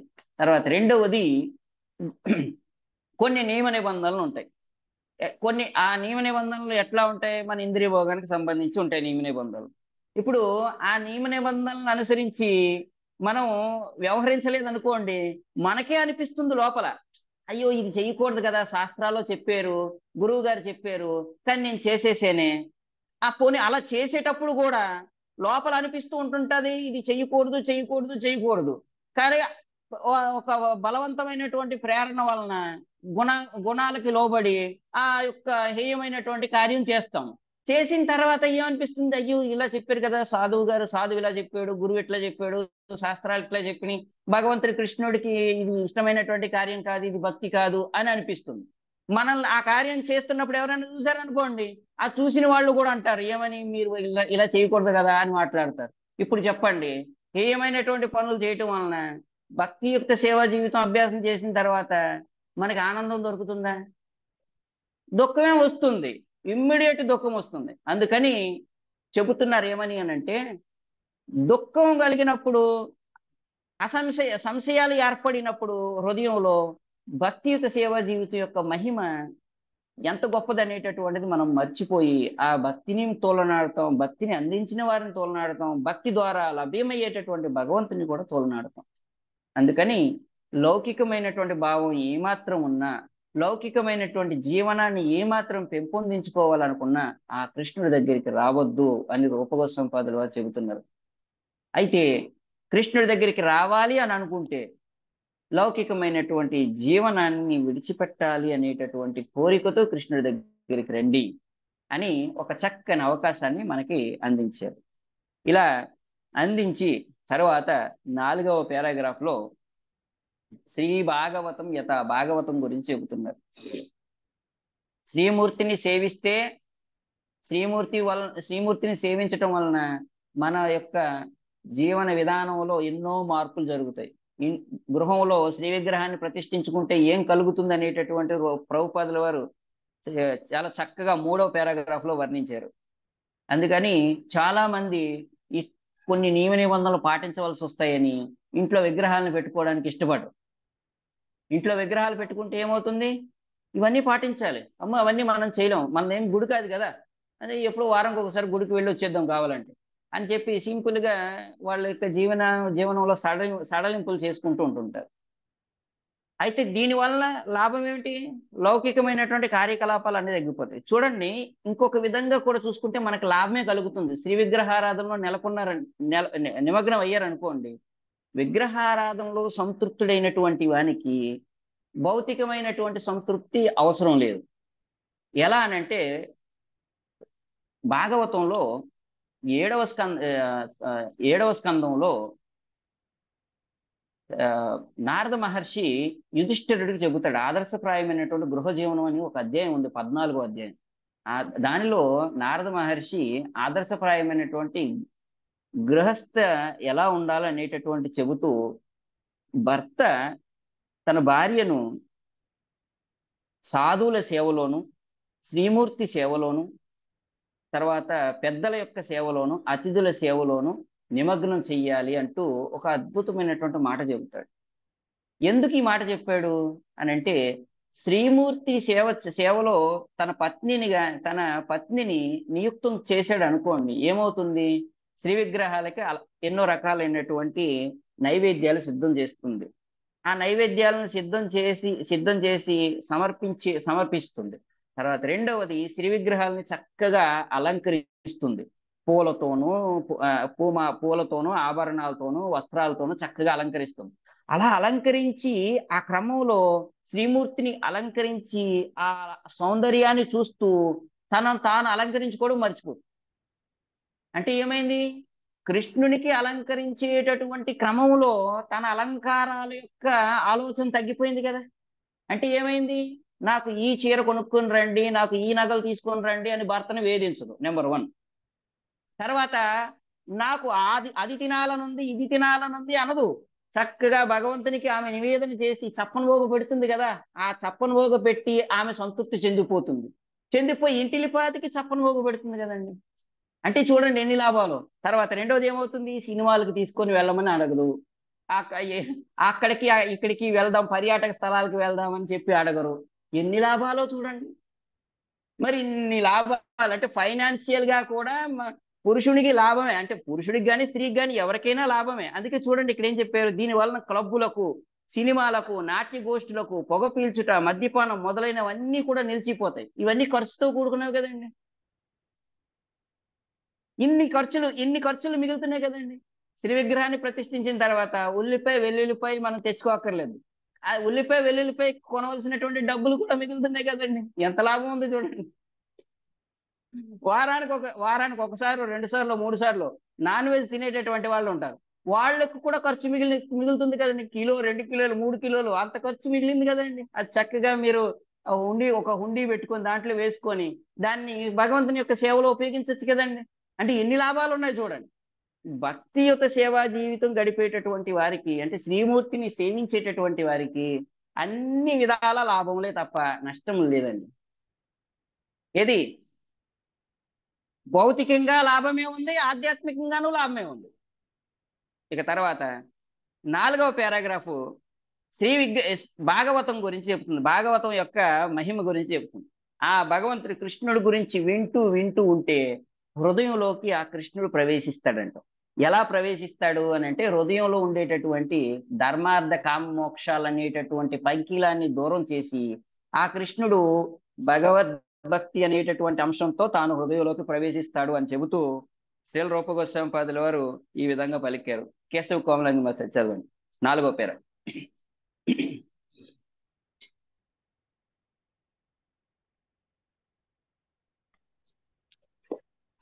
శ్రీల రూప గోస్వామి ఇంకను ఇట్లు తెలుపును. ఓ నా మూర్ఖ మిత్రమా, ధర్మార్థ కామ మోక్షములను కోరుటను నిరసించడి శ్రీమద్ భాగవతంలోని మంగళప్రదములైన కొన్ని భాగములను నీ విధివరకే వినియుంటి అనుకుందును. ఇక ఇప్పుడు భగవంతుని దివ్య లీలలను వర్ణించు శ్రీమద్ భాగవతంలోని 10వ స్కంద శ్లోకములు నీ వీణుల ద్వారా నీ హృదయంలో నిశ్చయముగా ప్రవేశింపగలవు. కామ్యకర్మల ఫలితములను ఆర్థికాభ్యుదాయమును భగవంతునిలో లీనమగు అద్వైత సిద్ధిని కష్మల పదార్థముగా భావించి పూర్తిగా పరిహరించిననే తప్ప ఎవ్వరును శ్రీమద్ భాగవతమును అవగాహన చేసుకొనజాలరని ధర్మ ప్రోజ్ఞిత కైతవోత్ర పరమ నిర్మత్సరాణం సతం ప్రారంభంలో తెలుపబడినది. భక్తియుత సేవను గురించి విపులముగా భాగవతము చర్చించును. వైరాగ్యంతో శ్రీమద్ భాగవతంను అధ్యయనము చేయువారు మాత్రమే 10వ స్కందంలో వర్ణింపబడిన భగవద్ లీలలను అర్థం చేసుకొనజాలుదురు. అందుచే శ్రీమద్ భాగవతం పట్ల సహజమగు ఆకర్షణ, అభిరుచి కలవారు తప్ప 10వ స్కందంలోని రాసలీలల వంటి దివ్యలీలను అర్థం చేసుకొనేటకు ప్రయత్నింపరాదు. శ్రీమద్ భాగవతం యథాతథముగా ఆస్వాదింపగలగవలెనన్న శుద్ధ భక్తుడై సదా భక్తియుత సేవలో నిమగ్నుడై ఉండవలెను. చూడండి ఎంత అద్భుతంగా చెప్పారు. ఎవరైనా కానీ కృష్ణుణ్ణి అర్థం చేసుకోవాలని అంటే దశమ స్కందం ఖచ్చితంగా అధ్యయనం చేయాలి. దశమ స్కందాన్ని అధ్యయనం చేసే మునుపు వారు ఖచ్చితంగా ఏం చెయ్యాలి? మొట్టమొదటి స్కందం నుండి ఆరంభం చేయాలి. ఎందుకు అని అంటే మొట్టమొదటి స్కందం ప్రారంభంలోనే భగవంతుడి కృష్ణుడు ఎవరు అనేటటువంటి విషయంతో ఆరంభమైంది. ఓం నమో భగవతే వాసుదేవాయ అంటూ ప్రారంభం చేశారు. అంటే ఏమిటి? ఆ కృష్ణుని గురించి ఈ భాగవతం చెబుతుంది. ఆ కృష్ణుడు ఎవరు అనేటటువంటి విషయంతో జన్మాద్యస్య యతోన్వయాది తరత చార్దేశ్వ విఘ్నేశ్వర అంటూ ప్రారంభమైంది. ఎవరి నుండి అయితే సమస్తం ఉత్పన్నమైందో ఆ అతడు ఎవరు? భగవంతుడి కృష్ణుడు. ఎవరైతే సమస్తాన్ని సృష్టించి పోషించి లయం గావిస్తున్నాడో అతని కృష్ణుడు. ఎవరైతే భగవంతుడు ఈ ఈ యొక్క సమస్త సృష్టికి ఆది అయిన వాడు ఉన్నాడు, అతడు వాసుదేవుడు. అటువంటి వాసుదేవుని గురించి ఇక్కడ వర్ణించబడింది అంటూ ఆరంభం చేశారు. ఆ కృష్ణుడు ఎవరో స్వరాట్ అన్నారు. ఆ బ్రహ్మగారికి తేనే బ్రహ్మ హృదయాది కవయ, ఆ బ్రహ్మగారికి హృదయం నందు దివ్య జ్ఞానాన్ని ప్రదానం చేసినటువంటి వాడు అన్నారు. అటువంటి కృష్ణుణ్ణి నేను ధ్యానించుచున్నాను. సత్యం పరం ధీమహి, ఆ కృష్ణుడు ఎవరు? పరమ సత్యం అని చెప్పారు. ఆ కృష్ణుడే బ్రహ్మమునకు, బ్రహ్మభావమునకు, పరమాత్మ భావనకు, భగవద్భావనకు అన్నింటికీ కూడా మూలమైనటువంటి వాడు అని చెప్పి వర్ణిస్తూ ఈ మాట చెప్పారు. ఈ మాటను భాగవతం వర్ణిస్తుంది. ఈ భాగవతం ఏమిటి అని అంటే, ధర్మ ప్రోజ్జిత కైటవోత్ర పరమో నిర్మత్సరాణం శతం వేద్యం వాస్తవమత్ర వస్తు శివదం తాపత్రయోన్మూలనం శ్రీమద్భాగవతం మహాముని కృతే కింవా పరైరీశ్వర సద్యో హృదయ వరుద్యతే అత్ర కృతిభిః శుశ్రూషిభిః తక్షణాతనను. ఈ భాగవతం ఏమిటి అని అంటే, ధర్మ ప్రోజిత కైతవ అత్ర అని అన్నారు. అంటే ఈ భాగవతంలో ఈ కుహన ధర్మాలన్నీ కూడా నెట్టివేయబడ్డాయి. కుహన ధర్మాలే కాదు, అంటే కపటపూరిత ధర్మాలే కాదు, దీని యందు ధర్మార్థ కామ మోక్షాల ప్రస్తావన కూడా లేదు.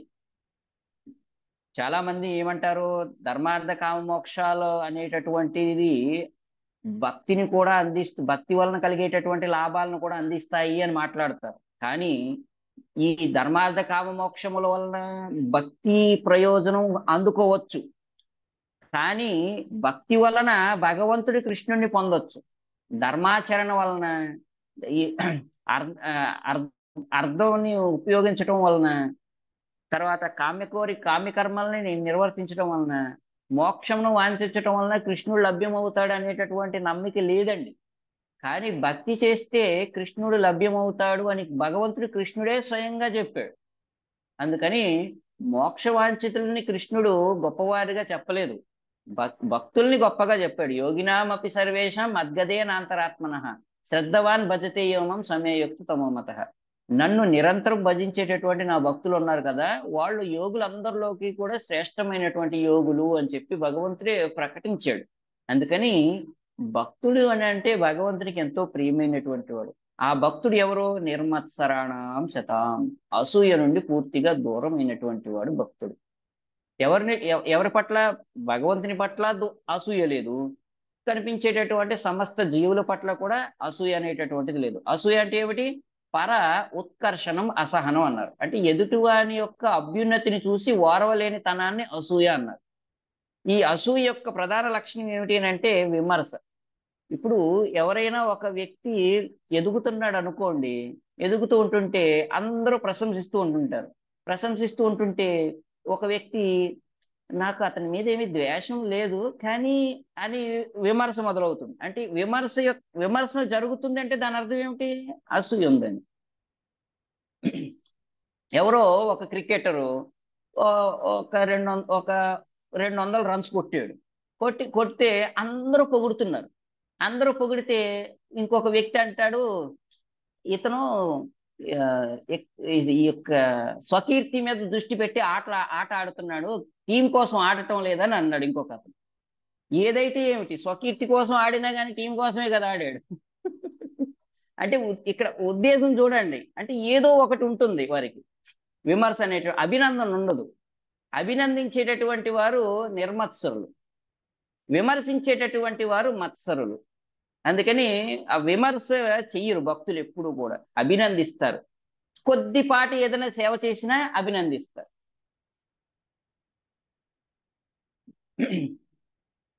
అందుకని భగవంతుడు ఈ భాగవతం నిర్మత్సురులైనటువంటి భక్తుల కోసం ఉద్దేశించబడింది. ఆ భాగవతం ఏముంది దానిలో? ఆ భాగవతంలో సంకేనిత సపతి దశమస్కంద పద్యావలీనాం వర్ణ కర్ణాధ్వని పతిక తామను పూర్వ్యా భవద్భిః హంహో దింబ పరమ సుభదాన్ హంత ధర్మార్థ కామాన్ యద్గర్హంతః సుఖమయం అపి మోక్ష్యం ఆప్యాక్షిపంతి అన్నారు. ఈ భాగవతం ధర్మార్థ కామ మోక్షాలను నిరసించింది. నిరసించి కృష్ణుడి పట్ల భక్తిని ప్రధానంగా పేర్కొన్నది. అందుకని ఏమన్నారు? ఓ నా మూర్ఖమిత్రమా. ఎవరు? రూపగోస్వామి చెబుతున్నారు. ఎవరికి చెబుతున్నారు? మనకే. చూడండి, మనల్ని మిత్రుడు అని పిలుస్తున్నారు, ఇంకో పక్క ఏమంటున్నారు? ఓ నా మూర్ఖమిత్రమా. చూడండి ఎంత అద్భుతంగా పిలుస్తున్నారు. ఇప్పుడు ఓ నా మూర్ఖమిత్రం అని అంటే కోపం ఎందుకు వస్తుంది ఎవరికైనా? మిత్రుడు అంటున్నాడో మూర్ఖుడు అంటున్నాడు? ఇంక తిడుతున్నాడా లేదంటే ప్రశంసిస్తున్నాడా? రెండూ చేస్తున్నాడు. ఎంత అద్భుతంగా ఉపదేశం చేస్తున్నాడో చూడండి. ఓ నా మూర్ఖమిత్రమా, ధర్మార్థ కామ మోక్షములను కోరుట నిరసించడి శ్రీమద్ భాగవతంలో మంగళప్రదమైన కొన్ని భాగములను నీ విధి వరకే విని ఉంటివి అనుకుందుము. అంటే నీవు ఎన్నోసార్లు విని ఉండొచ్చు. ఎందుకంటే భక్తి రసామృత సింధు గ్రంథం పట్టుకున్న వాళ్ళు ఖచ్చితంగా భక్తులే అవుతారు తప్ప వేరే వాళ్ళు కాదు. బయట వాళ్ళు అయితే భక్తి రసామృత సింధు పట్టుకోమన్నా పట్టుకోరు. అసలు ఆ గ్రంథం ఒకటి ఉందని కూడా తెలియదు. దౌర్భాగ్యం ఏంటంటే భక్తులకు కూడా ఇప్పుడు ఈ భక్తి రసామృత సింధు ఉందో లేదో తెలియనటువంటి పరిస్థితి వచ్చేసింది ఈ రోజున. అయితే ఇక్కడ ఏమంటున్నారు? నీవు వినే ఉంటావు, అంటే కృష్ణ భక్తుడు కాబట్టి, భక్తి చేయడానికి ముందుకు వచ్చావు కాబట్టి కృష్ణుడి గురించి వినే ఉంటావు. అందుకేమన్నారు? కృష్ణుడి గురించి వినాలంటే భాగవతం ద్వారానే వినాలి. కాబట్టి భాగవతం అన్ని మంగళకరమైనటువంటి అంశాలతోనే కూడింది. కాబట్టి ఆ అంశాలన్నింటినీ నీవు విని ఉంటావు. ఏమని? భాగవతం ధర్మార్థ కామ మోక్షాల గురించి చెప్పేది కాదని నీకు తెలిసి ఉంటుంది ఖచ్చితంగా. ఇక ఇప్పుడు భగవంతుని దివ్యలీలలను వర్ణించు శ్రీమద్ భాగవతంలోని దశమ స్కందం ఏదైతే ఉందో ఆ దశమ స్కంద శ్లోకాలను నీ చెవుల ద్వారా చక్కగా విను. అలా వింటే ఏమవుతుంది?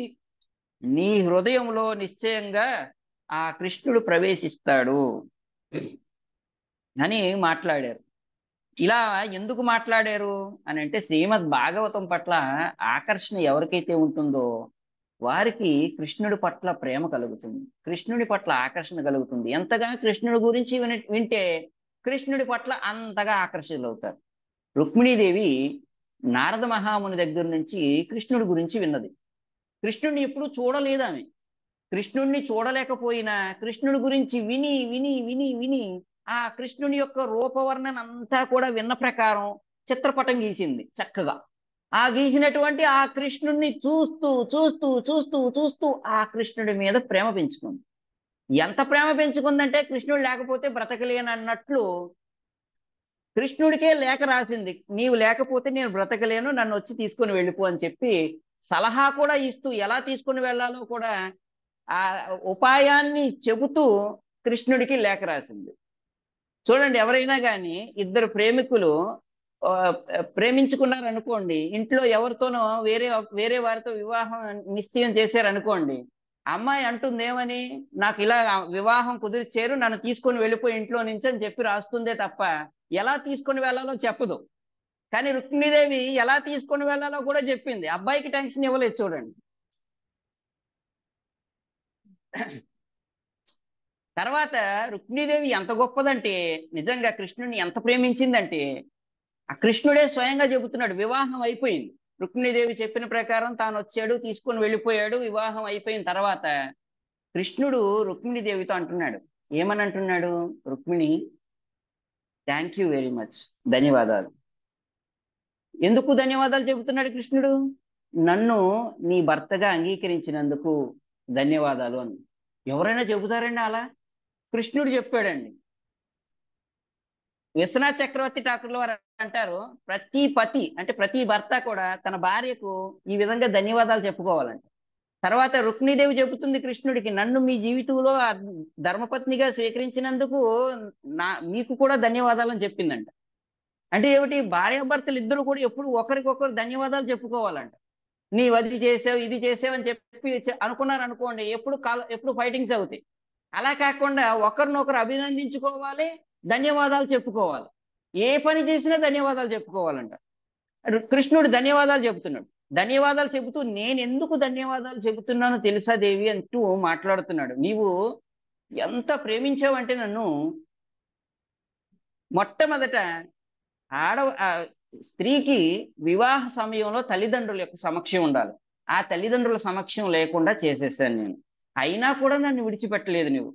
తర్వాత రెండవది, నిన్ను తీసుకుని వెళ్ళిపోతున్నటువంటి సమయంలో నీ సోదరుడు రుక్మి అడ్డుపడ్డాడు. అడ్డుపడినటువంటి అతనికి నేను దండించాను. దండించి అతనికి ఈ గుండు గీసి ఒక పక్క నేను ఈ మీసాలు కూడా తీసేశాను. అంటే ఏమిటి, అర్ధ సవరం చేసేసాను. అయినా కూడా నీవు నా మీద కోపగించుకోలేదు. ఇప్పుడు ఏ భార్య అయినా గాని తన సోదరుణ్ణి తిడితే కూడా ఒప్పుకోదు కదా. అట్లాంటిది నేను దండించాను, అతన్ని అవమానించాను, అయినా కూడా నువ్వు చూస్తూ ఉన్నావే తప్ప అతను నా సోదరుడు, అతన్ని ఇలాగే చేస్తారా అని అస్సలు అడ్డుపడలేదు, నువ్వు నన్ను నిందించలేదు కూడా. అందుక ఇంత చేశాను నేను నీకు, అయినా కూడా నన్ను నీవు ఎంతో ప్రేమిస్తున్నావు, ఎంతో సేవిస్తున్నావు, అందుకని ధన్యవాదాలు అని చెప్పి రుక్మిణీదేవికి ధన్యవాదాలు చెప్పుకున్నాడు భగవంతుడు కృష్ణుడు. ఈ ధన్యవాదాలు ఈ చెప్పుకున్న తర్వాత రుక్మిణీదేవి అంటుంది, వాస్తవానికి ఈ కృతజ్ఞతలు నాకు చెందినటువంటివి కాదు, మీరు నాకు చెప్పవలసినవి కాదు, నేనే మీకు చెప్పాలి. ఎందుకు అని అంటే, నేను మీ గురించి వినటానికి నాకు అవకాశం కల్పించారు మీరే. మీ గురించి నేను వినకపోతే నేను మీ పట్ల ఎందుకు ఆకర్షితురాలనవుతాను? అందుకని మీకు కృతజ్ఞతలు, మీ కథకు కూడా కృతజ్ఞతలు అని చెప్పి రుక్మిణీదేవి చెబుతుంది. అంటే కృష్ణుని యొక్క కథను విన్నటువంటి వారికి కృష్ణుని పట్ల ఆకర్షణ కలగకుండా ఎందుకుంటుంది స్వామి? మీ కథలో ఉన్నటువంటి మధురిమ నా జీవితంలోకి మీ రూపంలో వచ్చింది, అందుకని మీకు ధన్యవాదాలు అంటూ రుక్మిణీదేవి కృష్ణునికి ధన్యవాదాలు చెప్పింది. అంటే ఏమిటి? శ్రీ భాగవత యథ శ్రీమద్ భాగవతాన్ని శ్రవణం చెయ్యటం వలన కలిగేటటువంటి లాభం ఏమిటి? శ్రీకృష్ణ ఆకర్షణ. కృష్ణుని పట్ల ఆకర్షితులు అవుతారు ఎవరైనా కానీ. ఒక వ్యక్తి, ఒక దొంగ కృష్ణుని గురించి శ్రవణం చేశాడండి. ఒక బ్రాహ్మణుడు ఇంటిలో భాగవతం చదువుతున్నాడు ఏకాదశి రోజుని. ఆ రోజంతా కూడా జాగరణ చేస్తూ భాగవతాన్ని చదువుతున్నాడు. అలా భాగవతాన్ని చదువుతూ చదువుతూ దశమ స్కంధంలో కృష్ణుని యొక్క వర్ణన వచ్చింది. ఆ కృష్ణుడు పట్టు పీతాంబరాలు ధరించాడని, పిల్లను గ్రోవు పట్టుకున్నాడని, ఆ కృష్ణుడి మెడలో వైజయంతిమాల ఉందని, ఆ కృష్ణుడికి కంకణాలు ఉన్నాయని, ఆ కృష్ణుడికి మకర కుండలాలు ఉన్నాయని, ఈ వర్ణన అంతా విన్నాడు. యశోదామాత ఇలా అలంకరించి కృష్ణుడిని పంపించింది. అతడు యమునా నది ఒడ్డున గోపబాలురు అందరితో పాటు గోవులు తీసుకొని పరుగులు పెడుతున్నాడు అనే విషయాన్ని మొత్తం చదివాడు. అదంతా కూడా ఆ ఇంట్లోకి ఒక దొంగ ప్రవేశించాడు. ఆ ప్రవేశించినటువంటి దొంగ శ్రద్ధగా ఆలకించాడు. ఆలకించి అనుకున్నాడు, ఇలా ఎన్ని రోజులని ఎన్ని ఇళ్లలోకి వెళ్ళి దొంగతనం చేస్తాము, అందులో పెద్ద నిధి గురించి చదివాడు కదా, అదేదో ఆ పిల్లోడిని పట్టుకొని ఆ నగలన్నీ నేను పొందితే నా లైఫ్ సెటిల్ అయిపోతుంది కదా అని చెప్పి భావించి ఆ కృష్ణుడి కోసం పరుగులు పెట్టాడండి. మొత్తం బృందావనానికి చేరాడు. భాగవతంలో అతను ఎలాగైతే చదివాడో ఆ వర్ణన ప్రకారం ఆ ప్రదేశానికి వెళ్ళాడు. వెళ్ళి చూస్తున్నాడు, ఇదేమిటి, నేను వచ్చింది కరెక్ట్ గానే వచ్చానా లేదా అని చూశాడు. చూసి కరెక్టే, యమునా నది ఒడ్డున కేసీ ఘాట్ ఉంది చక్కగా, ఇక్కడే ఈ యొక్క వృక్షాలు కూడా ఉన్నాయి. ఏ వృక్షాలు? అవి కదంబ వృక్షాలు. ఆ కదంబ వృక్షం ఉంది. దీని గుండా ఈ కదంబ వృక్షాన్ని దాటుకునే కదా కృష్ణుడు గోపబాలులతో వస్తాడు అని చదివాడు. అందుకని ఇక్కడే ఖచ్చితంగా వస్తాడని చెట్టు మీదకి ఎక్కువ నిలబడ్డాడు, ఎక్కడో వస్తున్నాడో లేదని. అలా తీక్షణంగా ఎదురు చూస్తున్నాడు. చూడండి ఎంత విశ్వాసము. భాగవతం మనం కూడా అంత శ్రద్ధగా వినవండి. మనం కూడా కృష్ణుడి కోసం ఎదురు చూడవండి. అట్లా ఎదురు చూస్తున్నాడు ఆ కృష్ణుని కోసం. ఎందుకు? ఆ కృష్ణుడి దగ్గర నిధి ఉంది, ఆ నిధి పొందాలని. ఇప్పుడు చూశాడు చూశాడు చూశాడు చూశాడు, ఇంతసేపుకి రావట్లేదు, అంతసేపటికి రావట్లేదు. అలా తీక్షణంగా చూసి చూసి చూసి చూసి చూసి చూసి అలసిపోతూ ఉన్నటువంటి సమయంలో ఆ కృష్ణుడు పిల్లను కూడా ఊదుకుంటూ గోవులు పట్టుకొని గోపబాలులతో ముందుకు వచ్చేస్తుంటాడు. దొరికాడు కృష్ణుడు అని చెప్పి వెంటనే ఏం చేసి ఒక్క ఉదుటిని దూకాడు. దూకి ఆ కృష్ణుడి దగ్గరికి వెళ్ళి నిలబడ్డాడు. నిలబడి ఏయ్ బెత్తం ఒక కట్టి పట్టుకున్నాడు. కట్టి కట్టుకున్నాడు. ఏయ్ నేను ఎవరో తెలుసా, నేను దొంగని అని చెప్పాను. కృష్ణుడు ఇంకా ఇంకా ఇంకా చతురుడు. అమ్మో దొంగ, నేను ఇప్పుడు ఏం చేయాలి నేను అన్నట్టు నటిస్తున్నాడు కృష్ణుడు. వెంటనే మీ దగ్గర ఉన్నటువంటి ఆభరణాలన్నీ తీసి సంచిలో వేయండి, లేదంటే మిమ్మల్ని నేనేం చేస్తానో చూడు అని చెప్పాను. కృష్ణుడు ఏం చేశాడు, నేను ఇవ్వను, మా అమ్మ నన్ను కొడుతుంది, ఇవన్నీ ఇస్తే అని చెప్పి కృష్ణుడు మాట్లాడుతుంటుండి. ఇప్పుడు కానీ మీరు కానీ ఇవ్వలేదంటే నేను మిమ్మల్ని కొడతాను అని చెప్పాను. కృష్ణుడు భయపడుతూ భయపడుతూ, చూడండి భయానికే భయం కలిగించే కృష్ణుడు మళ్ళీ భయపడుతున్నాడు. ఇక్కడ కూడా కృష్ణుడు రెండు సందర్భాల్లో భయపడ్డాడండి. ఒకసారి ఏమో యశోదామాత చేతిలో బెత్తం చూసి భయపడ్డాడు. తర్వాత భాగవతం విని వచ్చినటువంటి దొంగ చేతిలో ఉన్న బెత్తం చూసి భయపడ్డాడు. ఇప్పుడు భయపడుతూ కృష్ణుడు ఏం చేశాడు, ఆ నగలన్నింటినీ కూడా కృష్ణుడు ఆ దొంగకి అర్పించాడు. ఇచ్చిన తర్వాత ఆభరణాలన్నీ తీసుకున్నాడు. తీసుకున్న తర్వాత అతనికి ఆలోచన వచ్చింది, అరే నేను ఇంత ధనవంతుడిని అయ్యాను కదా, ఇంత నిధి పొందడానికి కారణం ఎవరు, ఆ బ్రాహ్మణుడు కదా, అతనికి కూడా ఈ కొంత వాట ఇద్దాం అని చెప్పి అనుకున్నాడు. చూడండి ఆలోచన చూడండి ఎట్లా వచ్చిందో. దొంగకు అటువంటి ఆలోచన వస్తుంది దొంగతనం చేసిన తర్వాత. కృష్ణుడి యొక్క సమక్షం, కృష్ణుడి యొక్క రూపదర్శనం, అందువలన వెంటనే అతనికి ఒక ఆలోచన కలిగింది. ఆ బ్రాహ్మణుడికి కూడా ఇందులో భాగం ఇద్దామని చెప్పి వెళ్ళి ఆ బ్రాహ్మణుడి దగ్గర నిలబడ్డాడు. నిలబడితే ఏం పిచ్చి పిచ్చిగా మాట్లాడుతున్నావు, నీకే నాకు సంపదిస్తానంటావు ఏమిటని బ్రాహ్మణుడు అంటున్నాడు.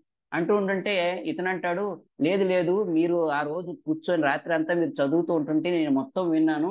బృందావనంలో కృష్ణుడు ఉంటాడు, ఆ కృష్ణుడు ఈ విధమైన ఆభరణాలు ధరించాడు అన్నారు కదా, అవన్నీ నేను తెచ్చాను అని చెప్పేసి అంటే, ఏం పిచ్చి పట్టిందా నీకేమిటి, నేను ఏదో భాగవతం చదువుకున్నాను నా పాటికి, నేను అందులో ఉన్నటువంటివన్నీ తీసుకొచ్చి చూపిస్తాను, నేను నాకు కృష్ణుడు కనిపించాడు, ఆభరణాలు తెచ్చాను, అందులో మీకు కూడా వాటా ఇస్తాను అనేసి అంటావు ఏమిటి, పిచ్చి నువ్వేమన్నా పిచ్చి హాస్పిటల్ నుంచి పారిపోయి వచ్చావా అని మాట్లాడినప్పటికీ వెంటనే లేదు లేదు, నిజంగా మీరు చెప్పిన ప్రకారమే నేను అంతా కూడా అనుసరిస్తూ వెళ్ళాను, కృష్ణుడిని చూశాను, కృష్ణుడు ఇచ్చినటువంటి సంపత్తి తెచ్చాను, ఇదిగో చూడండి అని చెప్పి మొత్తం బయట తీసిపెట్టాడు. గట్టిగానే ఆభరణాల యొక్క వర్ణన అంతా కూడా దాని ప్రకారం ఉంది. వెంటనే ఏం చేశాడు, నేను ఎన్నో సంవత్సరాల నుంచి భాగవతం చదువుతున్నాను, కానీ చదివితే కృష్ణుడు దొరుకుతాడు అని కృష్ణుడు దొరుకుతాడో లేదో తెలియదు, కానీ వింటే కృష్ణుడు దొరుకుతాడని నీ వల్ల నాకు అర్థమయ్యింది అని చెప్పి వెంటనే నాకు ఆ కృష్ణుడిని చూపించవా అని చెప్పి ఆ కృష్ణుడిని ఆ దొంగను తీసుకొని వెళ్ళమని ప్రార్థిస్తే ఆ దొంగ కృష్ణుడి దగ్గరికి తీసుకొని వెళ్తాడు. కృష్ణుడు కృష్ణుడు తనకు ఆ దొంగకు కనిపిస్తాడు కానీ ఈ బ్రాహ్మణుడికి కనిపించడు. తర్వాత ఆ దొంగ ప్రార్థిస్తాడు, కృష్ణ నాకు కనిపించినట్టే ఈయనకి కూడా కనిపించు అని చెప్పి అంటాడు. అప్పుడు బ్రాహ్మణుడు కూడా కనిపిస్తాడు. ఆ బ్రాహ్మణుడు ఈ దొంగకే శిష్యుడు అవుతాడు. అంటే చూడండి భాగవత శ్రవణంలో ఉన్నటువంటి మహిమ ఎంత గొప్పది అని అంటే, ఒక వ్యక్తిని గురువుని కూడా చేస్తుందండి. అందుకని ఎంత చక్కగా శ్రవణం చేస్తే అంత చక్కటి వక్త అవుతారు. ఎంత చక్కగా శ్రవణం చేస్తే అంత చక్కగా కీర్తించగలుగుతారు కృష్ణుడి గురించి. ఎంత చక్కగా శ్రవణం చేస్తే అంత చక్కగా కృష్ణుని పట్ల ప్రేమను పెంచుకోగలుగుతారు. ఎంత చక్కగా శ్రవణం చేస్తే ఆ ఆ కృష్ణునికి అంత చక్కగా నాణ్యంగా సేవ చేయగలుగుతారు. అందుకని భాగవత శ్రవణం కృష్ణుని యొక్క ఆకర్షణకు ఒక అద్భుతమైనటువంటి అవకాశం భక్తునికి. అందుకని భక్తుడు ఏం చేస్తాడు, ఎప్పుడూ కూడా భాగవతాన్ని శ్రవణం చేస్తూ ఉంటాడు. అలా శ్రవణం చేస్తూ అతను ఏం చేస్తాడు, ఎల్లప్పుడూ కూడా భగవంతుని యొక్క విశుద్ధమైనటువంటి భక్తుల యొక్క సాంగత్యంలో ఉంటాడు. ఆ భక్తుల యొక్క సాంగత్యంలో అతడు దివ్యమైనటువంటి ఆనందాన్ని అనుభవిస్తాడు. అదే విషయాన్ని కృష్ణ భక్తో యథాహ అని చెబుతూ దృగంబోధౌత పులక పతలీ మండిత తను స్కలన్నంత పుల్లో దదితై పృదం వేపతుమపి దృశోకక్షాం యావన్నమస పురుష కోపి ఉపయౌ నజానే కిం తావన్మితిర్ ఇహ గృహేనాభిరేమతే అంటూ చెప్పారు. ఏమన్నారు అని అంటే, ఆ కృష్ణుని యొక్క లీలలు ఉన్నాయి కదా, ఆ కృష్ణుని యొక్క లీలల్ని భగవంతుని యొక్క భక్తుల యొక్క సహవాసంలో శ్రవణం చేస్తే ఆ భక్తుల యొక్క ముఖతః వెలువడినటువంటి ఆ వాక్కుల వలన ఆ ఆ భక్తులు ఆ సాధకుడిలో ఒక విశేషమైనటువంటి బుద్ధి కలుగుతుంది. ఏం కలుగుతుంది అతడికి అని అంటే, భక్తులతో సహవాసం చేసినప్పుడు ఆ భక్తుల యొక్క సమక్షంలో ఒక విశేషమైనటువంటి లక్షణం ప్రకటమవుతుంది. ఆ లక్షణం ఏమిటి అని అంటే 7వ పారాగ్రాఫ్ లో చూడండి, చాలా అద్భుతంగా వర్ణించారు. ఇదే విధముగా శ్రీకృష్ణుని లీలలను ఆస్వాదించుటలో గల దివ్య లక్షణములను కూడా శ్రీల రూపగోస్వామి వివరించింది. ఒక భక్తుడు ఒకప్పుడు ఇట్లనెను, నేను దేవాది దేవుడి విగ్రహాలను సందర్శించినది మొదలు నా కన్నులు అశ్రువులతో నిండి ఆ మూర్తిని అభిషేకించుచున్నది, నా శరీరము కంపించుచున్నది, ఐహిక విధులను నిర్వర్తించుటకు ఆయన నన్ను అసమర్థుని చేసెను. భగవానుని సందర్శించినది మొదలు ఇంట నిశ్చలంగా నిలవలేకున్నాను. ఎప్పుడును ఆయన దర్శనము ఎప్పుడును ఆయనను దర్శించుటకు పోవాలననియే అనిపించును. ఈ శ్లోకంలో తాత్పర్యం ఏమనగా, ఒక శుద్ధ భక్తుని సాంగత్య భాగ్యము లభించిన వెంటనే ప్రతి వ్యక్తికి ఆ భక్తుని నోట శ్రీకృష్ణుని గూర్చి వినవలెనను కోరిక కలగవలెను. అనగా అతనిలో కృష్ణ చైతన్యము అంకురించవలెను. అంటే ఏమిటి? భక్తుల యొక్క సాంగత్యం అని అంటే నాట్ రబ్బింగ్ షోల్డర్స్, భుజాలు భుజాలు రాసుకోవడం కాదు. భక్తుల యొక్క సాంగత్యం అని అంటే కృష్ణుణ్ణి పొందాలనేటటువంటి కోరికను పెంచుకోవటం. అంటే ఏం చేయాలి? భక్తుల నుంచి కృష్ణుని గురించి పదే పదే వినాలి.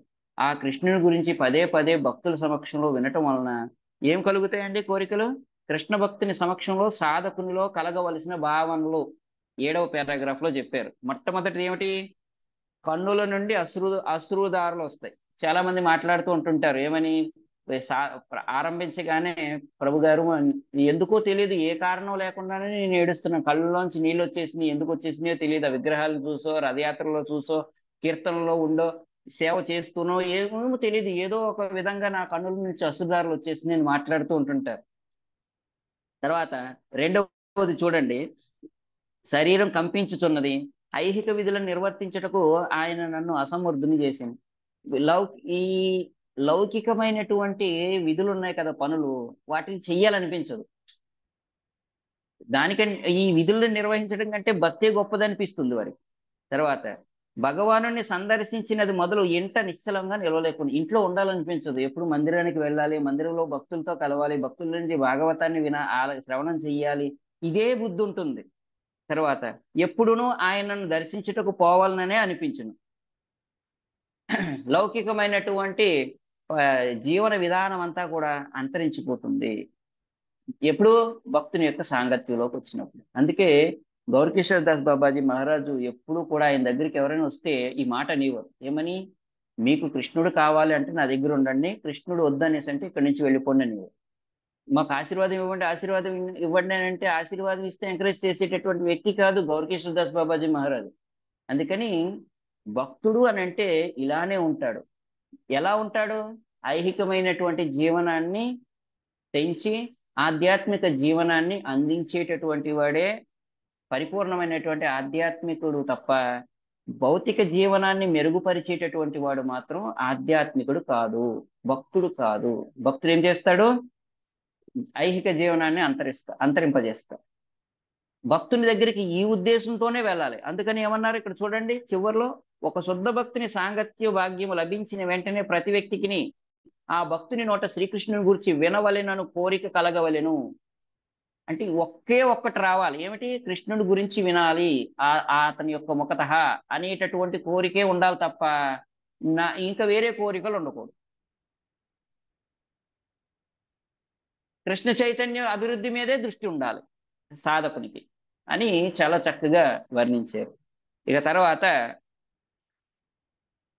యథా నామయతాహ అని అన్నారు. నామయతాహ అంటే ఏమిటి? భగవంతుని యొక్క దివ్యమైనటువంటి నామ సంకీర్తన గురించి ప్రస్తావన మొదలైంది 8వ పారాగ్రాఫ్ నుండి. ఏమిటది?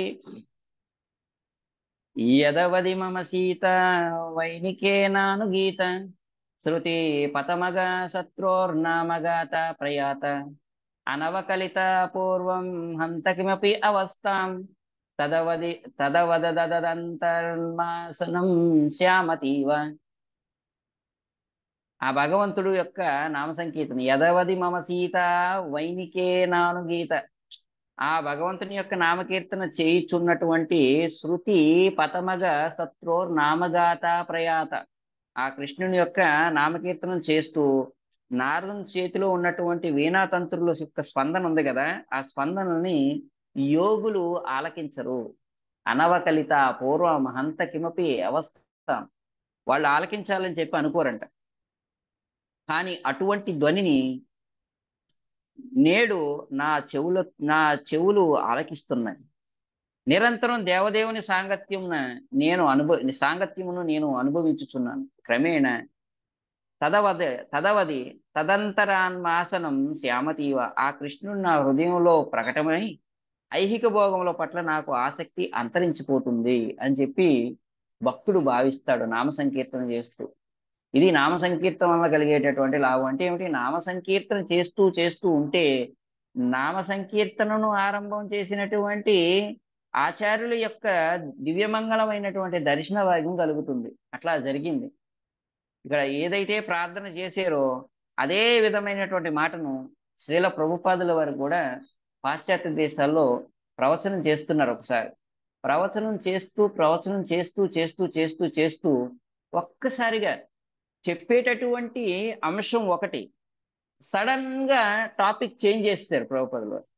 ఇప్పుడు సడన్ గా మాట మార్చారు అనుకోండి, ఇదేమిటి సంబంధం లేకుండా మాట్లాడుతున్నారు అని అనిపిస్తుంది కదా ఎవరికైనా.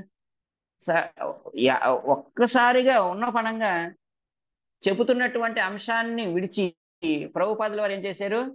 నారదముని భజయ వీణా రాధిక రమణ నామే నామని ఉదిత భకత గీత సామి అంటూ భక్తి వినోద్ ఠాకూర్ల వారు పాడినటువంటి గానాన్ని పాడటం మొదలుపెట్టారు. ఆ గానం అంతా అయిపోయిన తర్వాత ప్రవచనం అయిపోయింది. అయిపోయిన తర్వాత శిష్యులు అడుగుతున్నారు, ప్రభుపాద్ మీరు ఒక్కసారిగా చెబుతున్నటువంటి అంశాన్ని విడిచిపెట్టి మీరు గానం చేసి తర తరగతి ముగించేశారు ఏమిటి అని చెప్పి అడిగారు. అడిగితే ప్రభుపాదులు వారు చెబుతున్నారు, అక్కడికి నారదముని వచ్చాడు అని చెప్పాను. నారదముని చూసి నేను నారదముని భజేవిన్ అనేటటువంటి గానాన్ని చేశాను అని చెప్పన్నారు ప్రభుపాదులు. అంటే ఏమిటి? భక్తుడు ఎప్పుడు నామ సంకీర్తన చేస్తూ ఆ భగవంతుని యొక్క గుణగాథను చేస్తూ చేస్తూ చేస్తూ భక్తుల యొక్క దర్శనం చేసుకుంటాడు. ఎక్కడైతే భగవంతుని యొక్క కీర్తన జరుగుతుందో అక్కడ భక్తులు ఉపస్థితులు అవుతారు. అందుకని ఆ ఉపస్థితులైనటువంటి విషయం సాధకునికి సిద్ధాంతంగా ఉంటుంది, కానీ భక్తునికి ఆ సిద్ధాంతం విజ్ఞానంగా ఉంటుంది. అంటే అనుభవపూర్వకమైనటువంటి జ్ఞానంలాగా అనిపిస్తుంది, దర్శనమిస్తుంది. అట్లా ప్రభుపాదుల వారు నారదమునిని దర్శించారు. అదే విషయాన్ని ఇక్కడ చెప్పుకొచ్చారు. ఎందుకు? భక్తి పరేషానుభవి విరక్తిర్ అన్యత్రచ. భక్తి ఎవరైనా చేస్తే వారికి ఏం కలుగుతుంది? పరఈశ అనుభవ భగవద్ అనుభూతి కలుగుతుంది. దాని వలన విరక్తిర్ అన్యత్రచ, అన్యమైనటువంటి లౌకిక విషయాలపైన విరక్తి అనేటటువంటిది సహజంగానే ఆ వ్యక్తికి కలుగుతుంది. అంటే ఏమిటి? భగవంతుని యొక్క దివ్యమైనటువంటి నామ సంకీర్తన చేస్తూ ఉంటే భగవంతుని యొక్క దివ్యమైనటువంటి అనుభూతితో పాటు భక్తుల యొక్క అనుభూతి కూడా కలుగుతుంది.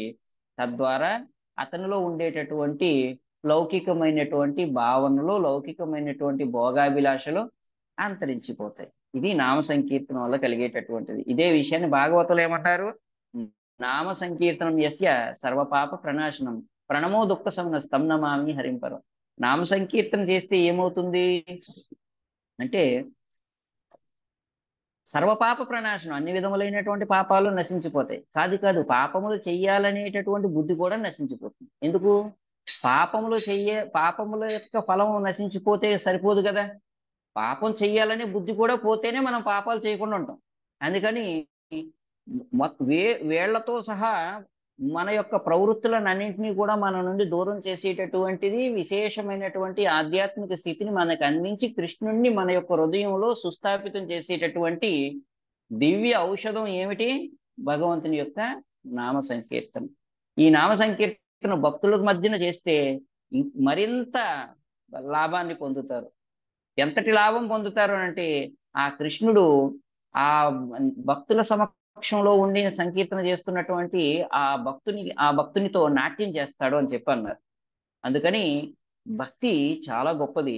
ఆ గొప్పదైనటువంటి భక్తిని భక్తుల యొక్క సమక్షంలో చేస్తే ఆ భగవంతుడు త్వరితగతిన ఆ భక్తునికి లభ్యమవుతాడు. కాబట్టి భక్తుల యొక్క సహవాసం చాలా చాలా ముఖ్యమైనటువంటిది. ఆ భక్తుల యొక్క సహవాసంలో చేయవలసినటువంటిది నామ సంకీర్తన. ఈ నామ సంకీర్తన, గుణకీర్తన, పరికర కీర్తన, లీలా కీర్తన ఇవి మాత్రమే భక్తుల మధ్యలో చేయాలి తప్ప లౌకికమైనటువంటి ప్రజల్ప చేయకూడదు. అన్యమైనటువంటి విషయాలు, అన్యమైనటువంటి వారి కోసం చర్చలు మనం చెయ్యకూడదు. భక్తుల మధ్యన జరగవలసినటువంటి ఏకైక చర్చ, సీనియర్ భక్తులైతే జూనియర్స్ భక్తులకి ఏం చేయాలి? చిన్న తమకంటే చిన్నవారైనటువంటి వారికి కృష్ణుని గురించినటువంటి దిశానిర్దేశం చెయ్యాలి. తర్వాత చిన్న నూతన భక్తులు అయితే ఏం చెయ్యాలి? ఉన్నత భక్తుల్ని సమీపించినప్పుడు లౌకికమైనటువంటి భావాలతో కాకుండా కృష్ణుడి గురించి వినటం కోసమే వారిని సమీపించాలి. రెండు విషయాలు. చిన్నవారేమో పెద్దవారి దగ్గరికి వెళ్ళేది కృష్ణుడి గురించి వినటానికి, పెద్దవారేమో చిన్నవారి దగ్గరికి వచ్చేటటువంటిది కృష్ణుడి గురించి చెప్పడానికి, అంతే. ఇంతే తప్ప ఇంకా వేరే చర్చలు ఏమీ లేవండి. కృష్ణ సంబంధమైనటువంటి చర్చే ఉండాలి వారి నడుమ. కృష్ణ సంబంధమైనటువంటి చర్చ లేకపోతే అది భక్తి కాదు, కేవలం కేవలం భుక్తి అయిపోతుంది. ఎందుకనంటే అన్ని రకాలైనటువంటి ఇంద్రియ భోగాలు జీవితాన్ని బాహ్యంగా విడిచిపెట్టిన తర్వాత కూడా అంతరంగా ఇంద్రియ భోగ వాంఛ నిలిచి ఉంటుందంట. ఏమిటది అని అంటే సెన్స్ గ్రాటిఫికేషన్ అన్నారు ఆంగ్లంలో దీన్ని. ఈ ఇంద్రియ భోగం అనేటటువంటిది మానసికంగా ఎలా జరుగుతుంది అని అంటే వారి గురించి వీరి గురించి వినటంలో ఆసక్తిని పెంచుకోవటం, వారి గురించి వీరి గురించి వారిని వీరిని తొలనాడటం, ఇదంతా ఏమిటి? ఒక రకమైనటువంటి సెన్సియల్ ప్రెజర్, ఒక రకమైనటువంటి ఇంద్రియ తృప్తి. ఎట్లాంటి ఇంద్రియ తృప్తి అని అంటే అంతరంగా జరిగేటటువంటి ఇంద్రియ తృప్తి, మానసికమైనటువంటి ఇంద్రియ తృప్తి. ఇప్పుడు ఎవరో ఒక వ్యక్తిని తిడుతూ తిడుతూ నవ్వుకుంటూ ఉంటుంటారు అంటే ఏమిటి?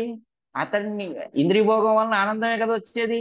ఒకరిని తిడుతూ ఒకరి గురించి మాట్లాడుకుంటూ ఆనందాన్ని పొందుతున్నారు కాబట్టి అది కూడా ఇంద్రియ తృప్తే. ఇదే విషయాన్ని శ్రీ రాధానాథ స్వామి మహారాజు చెబుతారు. ఏమని అనంటే ఇంకొకరిలోని లోపాలను వెతికి ఆ వారిని కించపరిచేటటువంటి రీతిని మాట్లాడడం కూడా one kind of sense gratification అని చెబుతారు. అందుకని ఈ రకమైనటువంటి ఇంద్రియ భోగాన్ని కూడా భక్తుడు దూరంగా ఉండాలి. అందుకని భక్తుల మధ్యలో నామ సంకీర్తన చెయ్యాలి. నామ సంకీర్తన చేస్తే సర్వ పాప ప్రణాశనం, సమస్తమైనటువంటి పాపాలు కూడా నశించిపోతే పాపం చేయాలనేటటువంటి బుద్ధి కూడా అడుగంటుకుపోతుంది. ఇక చివరిగా శ్రీ మధురా మండలం యత. ఇప్పుడు చిట్ట చివరి భక్తి అంగం గురించి చెబుతున్నారు. చిట్ట చివరి భక్తి అంగం ఏమిటి? దామవాసం. దామవాసం గురించి చెప్తున్నారు. ఏమని? తదభువి కృత కాంతై శ్యామలాయాస్తీజ్ఞ స్ఫురిత నవ కదంబలంబి పూజద్వారేప నిరవధి మధురిం మండితేయం కదం మే మనసి కిమపి భావం కానన శ్రీస్తనోతి. ఎంత అద్భుతమైనటువంటి మాట చెప్పారనంటే తదభువి, ఈ భూమి పైన కృత కాంతై, ఎంతో మంది ఆ యమునా ఒడ్డున కాంతలు ఉన్నారంట, ప్రకాశిస్తున్నారంట. ఆ కాంతలంతా ఎక్కడున్నారు? శ్యామలాయాస్తటీన్య, ఆ కృష్ణుడు ఉన్నాడు కదా, ఆ కృష్ణుని చుట్టూ తిరుగుతున్నారంట. ఎలా ఉందది? స్ఫురిత నవ కదంబలాంబి పూజద్వరేప అని అన్నారు. ఆ కృష్ణుడు ఎలా ఉన్నాడంట? యమునా నది ఒడ్డున కదంబ వృక్షముల యొక్క నీడలో నానాజాతి పక్షుల కిలకిల రావాముల మధ్య నిలిచి ఉన్న ఆ కృష్ణుడే అడుగడుగున నాకు తలపునకు వచ్చును. తర్వాత ఆయనను గూర్చి స్మృతులు నిరవధి మధురిమ్న మండితేయం కదమే మనసి కిమపి భావం కాననా శ్రీస్తనోతి. ఆయన గూర్చినటువంటి స్మృతులు దివ్య సౌందర్య ఆనందముల అనుభూతి నాకు చేకూర్చుచున్నవి. అంటే ఏమిటి? దామవాసం చేస్తూ మనం ఏమి పొందాలి అంటే కృష్ణుని యొక్క మధురమైనటువంటి అనుభూతిని పొందాలి. కృష్ణుడు చేసినటువంటి దివ్యమైనటువంటి లీలలకు సంబంధించినటువంటి అనుభూతులను అన్నింటినీ పొందాలి. కృష్ణుని చుట్టూ ఉన్నటువంటి ఆ యమునా నదిని, కదంబ వృక్షాల నీడలో ఉన్నటువంటి ఆ కృష్ణుణ్ణి, ఆ నానాజాతి పక్షుల యొక్క కిలకిల రావాలని, ఆ కృష్ణుడి చుట్టూ సంచరిస్తున్నటువంటి భక్తుల్ని, గోవుల్ని అన్నింటినీ కూడా అనుభూతిగా చెందుతున్నారు. దీని వలన మధురా మండల స్థితేహే, ఆ యొక్క భగవంతుని యొక్క లీలా స్థలాలను సందర్శించడం వలన, ఆ లీలా స్థలాల్లో నివసించడం వలన ఇటువంటి అనుభూతులు పొందటం కోసం వారు ఉన్నారే తప్ప ఏదో మేము బృందావనంలో ఫ్లాట్ కొనుక్కున్నామండి, మేము మాయాపూర్లో ల్యాండ్ అక్కడ కూడా మేము ఒక ఇల్లు కొనుక్కున్నాము అని చెప్పుకోవటానికి కాదు. ఇదంతా దేనికి? కృష్ణుని యొక్క దివ్యమైనటువంటి మధురిమ అనుభూతిని పొందటం కోసం, అంతే తప్ప మనం ఏదో గొప్పగా చెప్పుకోవడానికి కాదు. కృష్ణుడి గురించి గొప్పగా చెప్పుకోవాలి. నేను బృందావనంలో ఫ్లాట్ కొనుక్కున్నానంటే దాంట్లో గొప్పతనం ఏముందండి? నేను బృందావనంలో కృష్ణుడిని చూశానంటే గొప్పతనం ఉంది. కానీ అందుకని ఈ దామవాసం చేయటం అనేటటువంటిది ఏదైతే ఉందో ఇది మనకి కృష్ణుడిని అందించేటటువంటిది, కృష్ణుని యొక్క అనుభూతిని అందించేటటువంటిది, కృష్ణ భక్తిని మనం అందుకోవటానికి దామవాసం తీర్థయాత్ర అనేటటువంటిది ఎంతగానో ఉపకరిస్తుంది. అందున ఈ కార్తీక మాసంలో తీర్థయాత్రలు అనేటటువంటిది అందరూ చేస్తారు దాదాపుగా. ఎందుకు యాత్ర యొక్క ప్రధానమైన ఉద్దేశం ఏమిటి? కార్తీక మాసంలో ప్రధానంగా తీర్థయాత్ర చేయమని ఎందుకు మనకు చెప్పారు అని అంటే, ఒక అద్భుతమైనటువంటి ఫలం ఉంది దీనిలో. ఏమిటి అని అంటే, మాసానాం కార్తీక శ్రేష్టో దేవానాం మధుసూదన తీర్థ నారాయణాఖ్యాం హి తృతీయం దుర్లభం కలో అని అన్నారు. ఎంత అద్భుతమైన మాట అంటే, మాసానం కార్తీక శ్రేష్ఠ, మాసములలో కార్తీక మాసం చాలా శ్రేష్టమైనటువంటిది. ఎందుకు? కార్తీక మాసం చాతుర్మాసంలో చివరిది, భగవంతుడి కృష్ణుడు మేల్కొనేటటువంటి సమయం కూడా. యోగ నిద్రలోకి వెళ్తాడు కదా ఆషాఢ మాసం ఆరంభంలో, శయన ఏకాదశి అప్పుడు ఆయన యోగ నిద్రలోకి వెళ్తాడు. తర్వాత ప్రబోధిని ఏకాదశి, కార్తీక మాసంలో వచ్చేటటువంటి ప్రబోధిని ఏకాదశి రోజున ఆయన మేల్కొంటాడు. అంటే ఏమిటి? కృష్ణుడు మేల్కొనేటటువంటి సమయం కార్తీక మాసం అని అంటే. తర్వాత ఈ కార్తీక మాసం అంటే రాధాదేవి యొక్క పేరు, అందుకని కృష్ణుడికి ఎంతో ప్రియమైనటువంటిది. అరిష్టాసుర వధ జరిగింది, రాధాకుండ ఆవిర్భావం జరిగింది, శ్యామకుండ ఆవిర్భావం జరిగింది, కృష్ణుని యొక్క రాసోత్సవం ఈ కార్తీక మాసంలో జరిగింది, దామోదర లీల జరిగింది, శ్రీరామచంద్రుడు తిరిగి అయోధ్యకు వచ్చినటువంటిది కూడా దీపావళి రోజున అంటే కార్తీక మాసంలోనే, గోవర్ధన లీల చేసింది కార్తీక మాసంలోనే, ధన్వంతరి ఆవిర్భవించింది, ధన్తేరస్ అంటారు, ధన్వంతరి ఆవిర్భవించినటువంటిది కార్తీక మాసంలోనే, బహుళాష్టమి జరిగింది కార్తీక మాసంలోనే, గోపాష్టమి జరిగింది కార్తీక మాసంలో, శ్రీల ప్రభుపాదుల వారు అంతర్జాతీయ కృష్ణ చైతన్య సంఘ సంస్థాపకాచార్యులు తిరోభవించింది కూడా ఈ కార్తీక మాసంలోనే. అందుకని ఈ కార్తీక మాసం చాలా విశేషమైంది. మాసానాం కార్తీక శ్రేష్టో అన్నారు. ఇటువంటి కార్తీక మాసంలో ఏం చేయాలి? దేవానం మధుసూదన, ఆ భగవంతుడిని మధుసూదనుడిని అద్భుతంగా కీర్తించాలి, సేవించాలి. ఎలా సేవించాలి? దీని గురించి మీరంతా వినే ఉన్నారు ఇదివరకు. ఎలా? ప్రాతకాల వేళ నిద్రలేచి భగవంతుని యొక్క నామకీర్తన చేస్తూ, తులసిని సేవిస్తూ, భగవద్గీత భాగవతాలు పఠిస్తూ, తర్వాత దామోదరునికి ఆవునీతి దీపాన్ని సమర్పిస్తూ ఆ దామోదర భగవానుడిని ప్రసన్నం చేసుకోవడం కోసం ఆ దామోదరుడిని ఆరాధించాలి, గోసేవ చెయ్యాలి.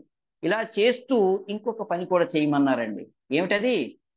తీర్థ నారాయణాఖ్యామి తృతీయం దుర్లభం కలో. ఏం చేయమన్నారు? కనీసం మూడు మూడు నారాయణ తీర్థములను సందర్శించమని చెప్పారు, మూడు విష్ణు క్షేత్రాలను సందర్శించమని చెప్పారు. ఇలా సందర్శించటం వలన భక్తులతో కలిసి ఏం కలుగుతుంది ఆ వ్యక్తికి అనంటే, దుర్లభం కలో. ఆ వ్యక్తి కార్తీక మాస వ్రతాన్ని చేపట్టి ఆ కార్తీక మాసంలో దామోదరుణ్ణి సేవిస్తూ మూడు విష్ణు క్షేత్రాలను కానీ సందర్శనం చేసుకుంటే అతడు దుర్లభం కలో, ఈ కలియుగంలోనే దుర్లభమైన వ్యక్తి అవుతాడు. అంటే అంత గొప్పవాడు. ఎంత గొప్పవాడు అవుతాడు అని అంటే, కోటి మంది కర్ముల్లో ఒక జ్ఞాని దుర్లభుడు, కోటి మంది జ్ఞానుల్లో ఒక ఒకరు ముక్తి పొందొచ్చునేమో, అలా ముక్తి పొందినటువంటి కోటి మందిలో ఏకకృష్ణ భక్త దుర్లభ. అంటే కృష్ణ భక్తుడు దుర్లభుడు అంటే ఏమవుతాడు? అతడు ఖచ్చితంగా కృష్ణ భక్తుడు అవుతాడు. శ్రీమతి రాధాదేవే అతనికి కృపను ప్రదానం చేస్తుందంట. కార్తీక వ్రతం ఎక్కరోతి స కార్తీక దేవ్య హరిప్రియే ప్రసాదం ప్రాప్నోతి అన్నారు. ఆ కార్తీక దేవి శ్రీమతి రాధారాణి హరికి ప్రియమైనటువంటి ఆ ఆంతరంగిక శక్తి అయినటువంటి రాధాదేవి అతి ప్రసన్నురాలై అతనికి ప్రసాదం ప్రాప్నోతి, అనుగ్రహాన్ని అందిస్తుంది. ఆ ఆ రాధాదేవి యొక్క అనుగ్రహాన్ని పొందటం చేత ఈ వ్యక్తి దుర్లభం కలో, కలియుగంలోనే రాధాదేవి యొక్క కృపను పొందేవారు దుర్లభమైనటువంటి వారు. ఆ రాధాదేవి అందించేటటువంటి కృప ఎట్లాంటిది అని అంటే, విశుద్ధమైనటువంటి కృష్ణ భక్తిని శాశ్వతంగా అందిస్తుంది ఆ భక్తునికి. అందుకని తీర్థయాత్ర అనేటటువంటిది, దామవాసం అనేటటువంటి పుణ్యక్షేత్రాలకి వెళ్ళటం అనేటటువంటిది ఉంది చూడండి, సందర్శనం చేయటం, అది మనకి కృష్ణ భక్తిని అందించేటటువంటి అద్భుతమైనటువంటి ఒక భక్తి అంగు. అందుకని జీవితంలో మనం ఎన్ని చేసినా, శ్రీమూర్తిని సేవించిన, భాగవతం మనం అధ్యయనం చేసిన, భాగవతం శ్రవణం చేసిన, కృష్ణ భక్తుల సహవాసం చేసిన, హరినామ సంకీర్తన చేసిన, మధురా మండల నివాసం చేసిన, వీటన్నింటి యొక్క ముఖ్య ఉద్దేశం ఏమిటి? కృష్ణుణ్ణి పొందటం, కృష్ణుని యొక్క భక్తిని అందుకోవటం. ఈ ఉద్దేశాలతోనే మనం భగవంతునికి విశుద్ధమైనటువంటి భక్తి చెయ్యాలి తప్ప అన్యమైనటువంటి ఏ భావములతోనూ మనం భక్తి అనేటటువంటిది చెయ్యకూడదు అని చెప్పి ఒక అద్భుతమైనటువంటి హెచ్చరిక చేస్తూ ఈ 10వ పారాగ్రాఫ్ లో ఒక మాట చెప్పారు చూడండి. వీర ప్రచారక ప్రభు చదవండి, 157వ పేజ్.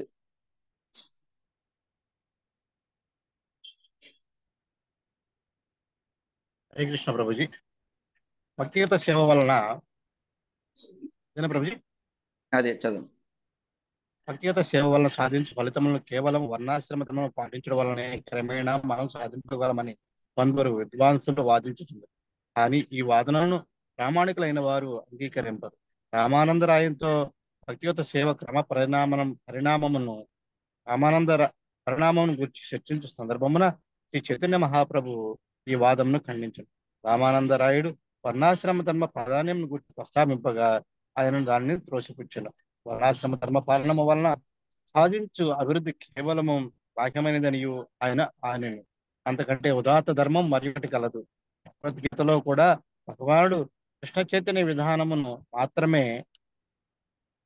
స్వీకరించి తక్కిన ధర్మములను అన్నింటినీ పరిత్యజింపడాన్ని బోధించను. సర్వధర్మాన్ పరిత్యజ్య మామేకం శరణం రజ తత్వాం సర్వపాపేభ్యో మోక్షయిష్యామి మా శుచః. అదే వ్యక్తికి ఉదాత్త జీవన సాఫల్యమును సాధించుటకు తోడ్పడను. హరి బోల్. చూడండి, ఇక్కడ ఒక అద్భుతమైనటువంటి మాటలు చెప్పారు. వర్ణాశ్రమ ధర్మం అనేటటువంటిది భక్తిని సాధించటానికే ఉపకరించేటటువంటిదే తప్ప వర్ణాశ్రమ ధర్మం భక్తి కాదు. అందుకని వర్ణ ఆశ్రమ బ్రాహ్మణ క్షత్రియ వైశ్య శూద్రులు అయినంత మాత్రాన ఎవరూ కూడా భక్తులు అయిపోయినట్టు కాదు. బ్రహ్మచారి గృహస్థ వానప్రస్థ సన్యాసి అయిపోయినంత మాత్రాన్ని ఎవరూ భక్తులు అయిపోయినట్టు కాదు. ఈ వర్ణ ఆశ్రమ వ్యవస్థ అనేటటువంటిది భక్తిని అందుకోవటానికి ఒక సాధనం మాత్రమే, ఒక మార్గం భక్తిలోకి ప్రవేశించటానికి. అయితే ఈ వర్ణాశ్రమ ధర్మం యొక్క ముఖ్యమైనటువంటి ఉద్దేశం ఏమిటి అంటే విశేషమైనటువంటి భగవత్ భావనను మనం పెంపొందించుకోవాలి. అది పెంపొందించుకోవాలి అంటే వర్ణాశ్రమ ధర్మాన్ని అనుసరిస్తూ మనం ఏం చెయ్యాలి? భగవంతుని గూర్చినటువంటి శ్రవణం చెయ్యాలి. ఈ వర్ణాశ్రమ ధర్మాన్ని పాటిస్తూ మనం ఏం చెయ్యాలి అంటే భగవంతుని యొక్క విశుద్ధమైనటువంటి నామకీర్తన, గుణకీర్తన, రూపకీర్తన, వైభవ కీర్తన, లీలా కీర్తన, పరికర కీర్తనలు శ్రవణం చెయ్యటం యందు ఆసక్తి పెంచుకోవాలి. అదే విషయాన్ని చాలా అద్భుతంగా పేర్కొన్నారు. రామానందరాయితో ఒక అద్భుతమైనటువంటి చర్చ జరిగింది. ఈ చర్చ ఎక్కడ జరిగింది? మన రాజమండ్రి కొవ్వూరు ఉంది కదా, కొవ్వూరు గోదావరి నది ఒడ్డున ఈ అద్భుతమైన చర్చ జరిగింది. రామానందరాయ్ ఘాట్ అని ఇప్పటికీ కూడా మనం చూడొచ్చు. అక్కడ చెబుతున్నారు చూడండి, రామానందరాయితో భక్తియుత సేవ క్రమ పరిణామమును గురించి చర్చించు సందర్భంలో శ్రీ చైతన్య మహాప్రభు ఈ వాదమును ఖండించెను. ఎందుకంటే రామానందరాయ్ ఏమన్నారు? ఒక మాట అన్నారు. రామానందరాయుడు వర్ణాశ్రమ ధర్మ ప్రాధాన్యమును గురించి ప్రస్తావింపగా ఆయన దాన్ని తోసిపుచ్చాడు. వర్ణాశ్రమ ధర్మం ఎంత గొప్పది అనేటటువంటి దాని గురించి మాట్లాడుతుంటుంటే చైతన్య మహాప్రభు అన్నారు, వర్ణాశ్రమ ధర్మ పాలన వలన సాధించు అభివృద్ధి కేవలం బాహ్యమైంది మాత్రమే. ఇది ఎక్స్టర్నల్ డెవలప్మెంట్, ఇంటర్నల్ డెవలప్మెంట్ కాదు వర్ణాశ్రమ ధర్మం. ఒక వ్యక్తి బ్రహ్మచారి అయ్యాడు అని అంటే అతను ఏదో భగవంతుడి భక్తుడు అయిపోయినట్టు కాదు. ఎక్స్టర్నల్ గా బ్రహ్మచారి అయ్యాడు అంతే, భక్తుడిని చూపించుకుంటున్నాడు అంతే. ఒక వ్యక్తి నేను తనను తాను గృహస్థుడు అని చెప్పుకుంటున్నాడు, ఒక వ్యక్తి తనను తాను వానప్రస్థ చెప్పుకుంటున్నాడు, ఒక వ్యక్తి తనను తాను సన్యాసి అని చెప్పుకుంటున్నాడు అంతే. ఒక వ్యక్తి ఆధ్యాత్మిక సమాజానికి చెందిన వారిగా పరిచయం అయ్యారు అంతే. అంత మాత్రాన కృష్ణుడిని హృదయంలో కొలువు తీర్చుకున్నట్టు కాదు, ఆ కృష్ణుడి మీద ప్రేమ పెంపొందించుకున్నట్టు కాదు. ఇది కేవలం ఏమిటి? బాహ్యమైనటువంటి అభివృద్ధి మాత్రమే అని చైతన్య మహాప్రభు తోసిపుచ్చేశారు. తోసిపుచ్చి ఏమంటున్నారు? వర్ణాశ్రమ ధర్మ పాలన వలన సాధించు అభివృద్ధి కేవలం బాహ్యమైనది, అంతకంటే ఉదాత్త ధర్మము మరి ఒకటి కలదు, అదే భాగవత ధర్మం. ఆ భాగవత ధర్మం ఏం చెబుతుంది? సమస్తమైనటువంటి ధర్మములను విడిచి కృష్ణునికి శరణాగతి పొందమని చెబుతుంది. అంటే కృష్ణైక శరణ బుద్ధి, కృష్ణునికి తప్ప అన్యమైనటువంటి ఇంకా ఏ భావం అనేటటువంటిది లేదు. అదే వ్యక్తికి ఉదాత్త జీవన సాఫల్యమును సాధించుటకు తోడ్పడును అంటూ చైతన్య మహాప్రభు చెప్పారు. అంటే ఏమిటి? అల్టిమేట్ గా చైతన్య మహాప్రభు యొక్క సర్వోత్కృష్టమైనటువంటి ఉపదేశం ఏమిటి అందరికీ? కృష్ణునికి శరణాగతి పొందండి. కృష్ణునికి శరణాగతి పొందితే సమస్తమైనటువంటి విధి నిర్వహణ చక్కగా జరుగుతుంది. త్యక్వా స్వధర్మం చరణాంబుజం హరేర్ భజన్న అపక్వోద పటేత్తతో యది ఎత్ర కవవాభద్రం అభూతముష్యకిం కోవార్ధ ఆప్తో భజతాం స్వధర్మత. కృష్ణునికి శరణాగతి పొందకుండా స్వధర్మ పాలన చేస్తున్నారు చక్కగా. అన్ని విధములైనటువంటి బాహ్య ధర్మములు చాలా చక్కగా మీరు అవి పాలన చేస్తున్నారు. దాని వలన ఉపయోగం ఏమిటి? భాగవతం ఇదే మాట చెబుతుంది. అలా కృష్ణునికి శరణాగతి పొందారు, అన్ని ధర్మాలని విడిచిపెట్టేశారు. విడిచిపెట్టి కృష్ణునికి శరణాగతి పొంది అపరిపక్వంగా భజన చేస్తున్నారు. పూర్ణంగా కాదు, అరాకొర భజన చేస్తున్నారు. అయినా కూడా మీరు కోల్పోయేది ఏముంది అని చెబుతుంది భాగవతం. అంటే నష్టం లేదు. త్యక్వా స్వధర్మం చరణాంబుజం హరేర్ భజన్ అపక్వోద పటేత్తతో యది. మీరు కోల్పోయేది ఏముంది? ఏమి కోల్పోరు, అన్ని లాభమే. తర్వాత కృష్ణునికి శరణాగతి పొందకుండా సమస్తమైనటువంటి విధులు చక్కగా పాటిస్తున్నటువంటి వారు పొందేటటువంటి లాభం ఏమిటి అంటే వారు ఏం పొందరు. చూడండి ఎంత అద్భుతంగా మాట్లాడారు. అందుకని ఇక్కడ ప్రధానమైనది ఏమిటి అని అంటే కృష్ణైక శరణం, కృష్ణుడికి శరణాగతి పొందడం అనేటటువంటిది అత్యంత ప్రధానం. అందుకనే భాగవతంలో ఈ అద్భుతమైనటువంటి మాట చెప్పారు. ఏమని? భగవంతుడి కృష్ణుడే ఈ మాట అంటున్నాడు. ఏమని చెబుతున్నాడు? తావత్ కర్మాణి కుర్వీత నా నిర్విద్యేత యావత మత్కథ శ్రవణాదౌ వా శ్రద్ధ యావన్న జాయతే. నా లీలలను గూర్చి గుణములను గూర్చి వినవలెనను సహజ ఆకర్షణ కలుగునంత వరకు వ్యక్తి వర్ణాశ్రమ ధర్మములను పాటించవలెను. ఇందాక మనం చెప్పుకున్నాం ఏమని? వర్ణాశ్రమ ధర్మం అనేది భక్తి కాదు, వర్ణాశ్రమ ధర్మం అనేది భక్తిని పొందడానికి సాధనం మాత్రమే. కాబట్టి వర్ణాశ్రమ ధర్మాన్ని భక్తి అని ఎవరు అనుకోవద్దు. కాబట్టి వర్ణాశ్రమ ధర్మ విధులను కూడా మనం త్యజించి కృష్ణునికి శరణాగతి పొందాలనేటటువంటి ఉద్దేశంతో వర్తించాలి అనేటటువంటి ఒక ప్రతిపాదన వచ్చింది. మరి ఇప్పుడు ఇది విన్న తర్వాత అంటే వర్ణాశ్రమ ధర్మం పాటించాల్సిన అవసరం లేదా మనం అని అంటే, ఎవరు పాటించవలసిన అవసరం లేదంటే కృష్ణుడికి శరణాగతి పొందిన వాళ్ళకి అవసరం లేదు.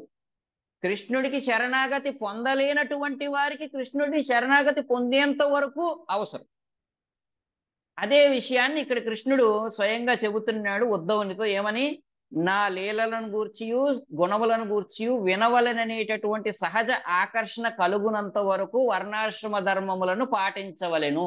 అంటే ఏమిటి? ధర్మ స్వనిష్ఠిత పుంస విశ్వక్షేణ కథాసుయ నోత్పాదయేత్ యతిరతిం శ్రమ ఏవహి కేవలం.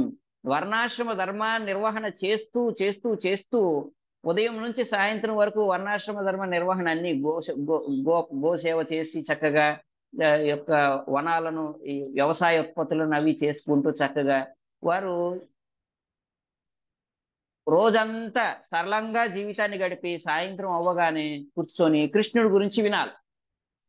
వ్యవసాయం చేస్తున్నారు, గోసేవ చేస్తున్నారు, కానీ సాయంత్రం అవగానే కృష్ణుడి గురించి వినటం లేదు, ఉపయోగం లేదు. అది వర్ణాశ్రమ ధర్మం కాదు. వర్ణాశ్రమ ధర్మం అని అంటే గోశాలలు నిర్మించడం కాదు.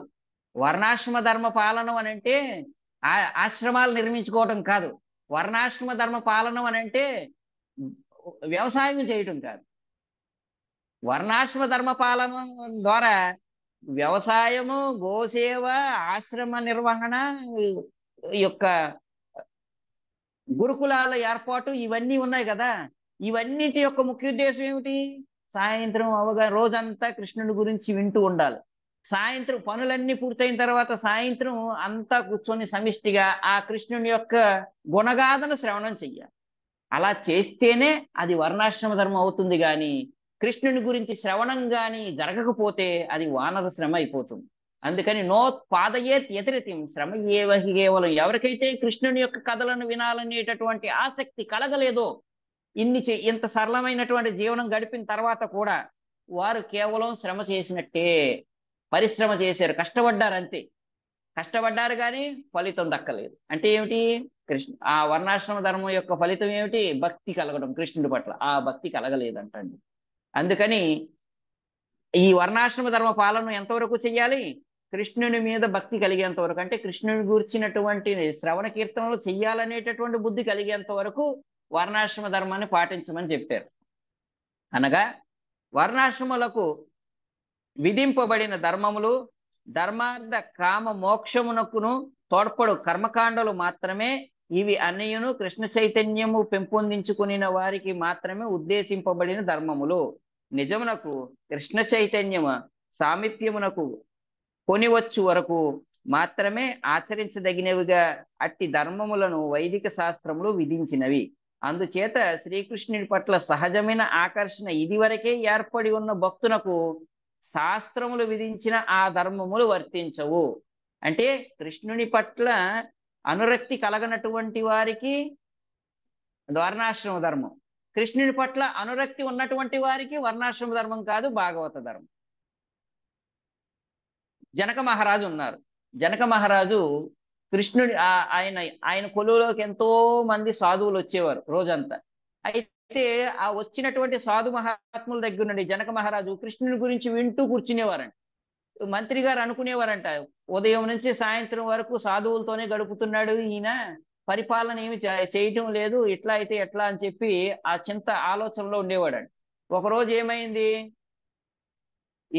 ఈయన క్షత్రియుడిగా ఆయన యొక్క ధర్మాలని నిర్వహణ చేయకపోతే ఎట్లా అని చెప్పి మంత్రి ఆలోచిస్తూ ఉన్నాడు. చాలా మంది రాజ్యంలో అందరూ భావిస్తూ ఉన్నారు. అయితే ఇలాంటి భావిస్తున్నటువంటి సమయంలో ఒకరోజు జనక మహారాజు తన గృహమునకు వచ్చినటువంటి సాధువు దగ్గర నుంచి భాగవతాన్ని శ్రవణం చేస్తున్నాడు. ఆ భాగవతాన్ని ఎంతగా శ్రవణం చేస్తున్నాడంటే బాహ్యమైనటువంటి స్పర్శ లేదు ఆయన. బాహ్యమైనటువంటి స్పర్శ లేకుండా ఎంతో ఆనందదాయకంగా భాగవతాన్ని శ్రవణం చేస్తున్నాడు. ఇలా శ్రవణం చేస్తున్నటువంటి సమయంలో జనక మహారాజు యొక్క గొప్పతనం ప్రపంచానికి తెలియాలి. ఎందుకంటే అందరూ ఈయన సాధువులతో గడుపుతూ టైం వేస్ట్ చేసుకుంటున్నాడని చెప్పి అనుకుంటున్నారు. ఎవరైనా అంతే కదండి. మీరు ఎవరైనా గృహస్థులు మందిరానికి వచ్చి భక్తులతోనే రోజంతా ఉదయం నుంచి సాయంత్రం దాకా ఉంటున్నాడు అనుకోండి, ఇదేమిటి ఈయన పని చేయడం ఇంకా భక్తులతోనే ఉంటాడా, ఉదయం నుంచి సాయంత్రం దాకా ఇలాగ మందిరాల చుట్టూ భక్తుల చుట్టూ తిరిగితే ఇంటి మాట ఏమిటి, పిల్లల మాట ఏమిటి, ఈ బాధ్యతలన్నీ ఎవరు నిర్వర్తిస్తారని మాట్లాడుతూ ఉంటుంటారు సహజసిద్ధంగా. ఇప్పుడు అదే విధంగా ఈ యొక్క జనక మహారాజుని ఉద్దేశించి అందరూ వాపోతున్నారు, అందరూ ఇలాగే భావిస్తున్నారు. చైతన్య మహాప్రభు విషయంలో కూడా ఇదే చైతన్య మహాప్రభుతో శ్రీవాసాచారి ఉన్నారు. శ్రీవాసాచారి విషయంలో కూడా ఇదే జరిగింది. శ్రీవాసాచారి ఏం చేస్తున్నాడు, ఉదయం అంతానేమో చైతన్య మహాప్రభుతో ఉంటున్నాడు. సాయంత్రం అవ్వగానే చైతన్య మహాప్రభుని తన ఇంటికి పిలిచి ఇంట్లోనే హరినామ సంకీర్తన ఏర్పాటు చేస్తున్నాడు. ఇప్పుడు ఉదయమో చైతన్య మహాప్రభుతోనే ఉన్నాడు, తర్వాత సాయంత్రం అవగానే చైతన్య మహాప్రభుతో అద్భుతంగా భక్తులందరూ కలిసి హరినామ సంకీర్తన గృహంలందు చేస్తున్నారు. ఇప్పుడు చైతన్య మహాప్రభు ఒక రోజు అడిగారు. ఎందుకు అడిగారు చైతన్య మహాప్రభు అని అంటే, చుట్టూ ఉండేటటువంటి వాళ్ళంతా ఎప్పుడు చైతన్య మహాప్రభు చైతన్య మహాప్రభు చైతన్య మహాప్రభు అన్ని తిరుగుతూ ఉంటుంటాడు అని మాట్లాడుతున్నారు. కొంతమంది చూడండి, మీరు కూడా గృహస్థులుగా ఉన్నటువంటి వారికి ఇది బాగా అనుభవం. ఇంటి నుంచి మందిరంలోనే ఎక్కువ సమయం గడుపుతున్నారు అనుకోండి, ఎప్పుడు ఇస్కాన్ ఇస్కాన్ ఇస్కాన్ ఇస్కాన్, ఇంకేం పని లేదా, ఇంక ఇంట్లో పనులు అవి ఏం చేసుకోరా అని మాట్లాడుతూ ఉంటుంటారు. ఇదే విధంగా చైతన్య మహాప్రభు విన్నాడు, అరే ఎప్పుడు చైతన్య మహాప్రభు చైతన్య మహాప్రభు చైతన్య మహాప్రభు అని తిరుగుతాడు అది శ్రీవాస, ఇంకా ఇంటి పనులు వంట పనులు అవి ఏమి చేసుకోడా, ఇంటికి సంబంధించిన పనులు అని మాట్లాడుతున్నారు, ఒకసారి శ్రీవాసతో మాట్లాడదామని చెప్పి శ్రీవాసాచార్య దగ్గరకు వచ్చి చైతన్య మహాప్రభు అడుగుతున్నారు. శ్రీవాసాచార్య, నాకు ఒక చిన్న సందేహం ఉంది, ఉదయం అంతా పగలంతా నాతో ఉంటావు, తర్వాత సాయంత్రం అవగానే గృహంలోనేమో హరినామ సంకీర్తన ఏర్పాటు చేస్తావు, మరి ఉదయము సాయంత్రం నువ్వు నాతోనే ఉంటే నీ ఇంటి పోషణ పరిస్థితి ఏమిటి, నీకు కావలసినటువంటి ఆహారము ఇదంతా ఎక్కడి నుంచి వస్తుంది అని చెప్పి అడిగారు చైతన్య మహాప్రభు. అడిగితే శ్రీవాస్ ఠాకూర్ అంటారు, మహాప్రభు నేను ఎప్పుడూ కూడా దాని గురించి ఆలోచన చేయలేదు, ఏ రోజు ఆలోచన చేయలేదు, నేను హరినామ సంకీర్తన చేస్తాను ప్రతిరోజు, హరినామ సంకీర్తన చేస్తే కృష్ణుడే నన్ను చూసుకుంటాడు అని మాట్లాడు అని అంటే, ఎవరైనా ఈ సమాధానం వింటే నవ్వుతారు కదండి, నవ్వుతారా లేదా? కృష్ణుడే మాకు చూసుకుంటాడు అని అంటే ఎవరైనా విశ్వసిస్తారా? అబ్బా మీరు ఎంత గొప్ప భక్తులు అని అంటారు ఎవరైనా? అనరు. పిచ్చి దేవుడా నీవే దిక్కని గాల్లో దీపం పెడితే ప్రయత్నాలు చేయకుండా అన్ని వచ్చేస్తాయి నీకు అని చెప్పి మాట్లాడతారు.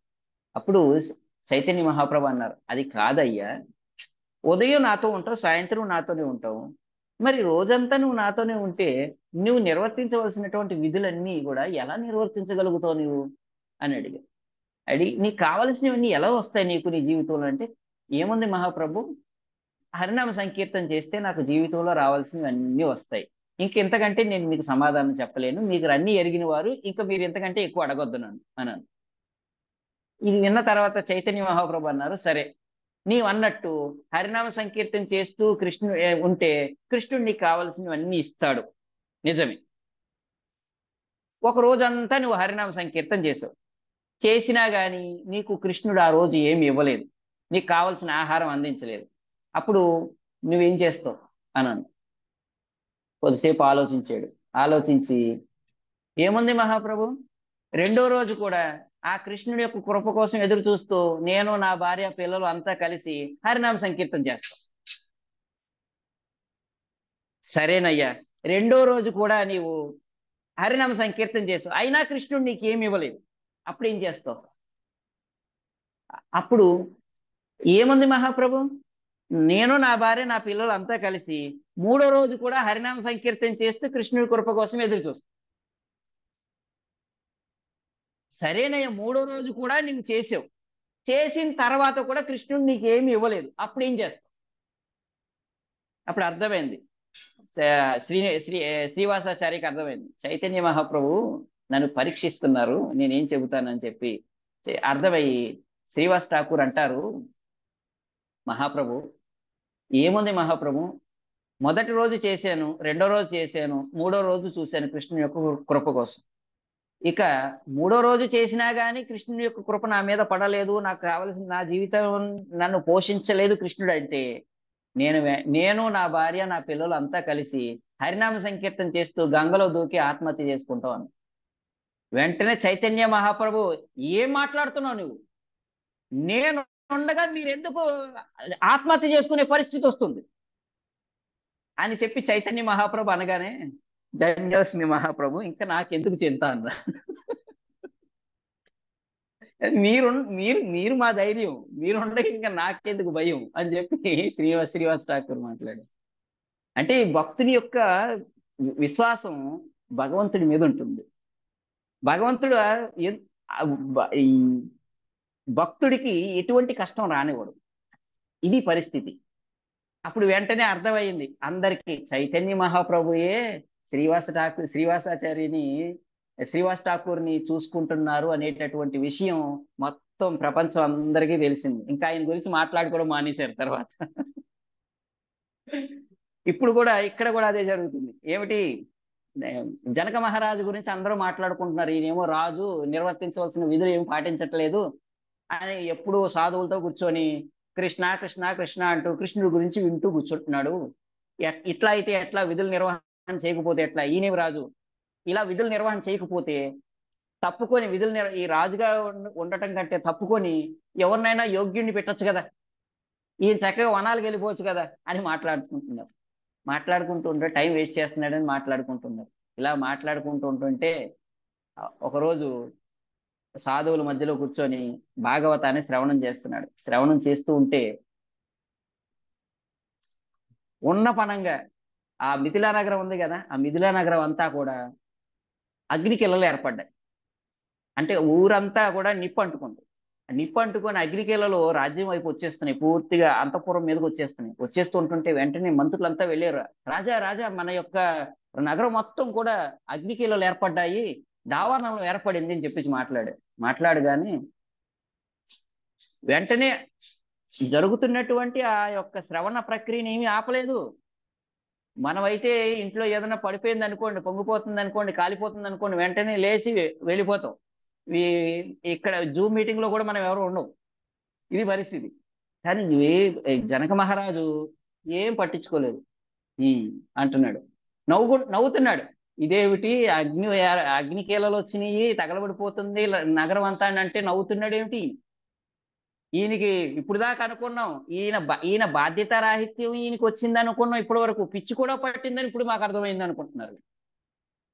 ఎందుకంటే ప్రమాదం వాటిల్లినప్పుడు ఎవరైనా నవ్వుతారా?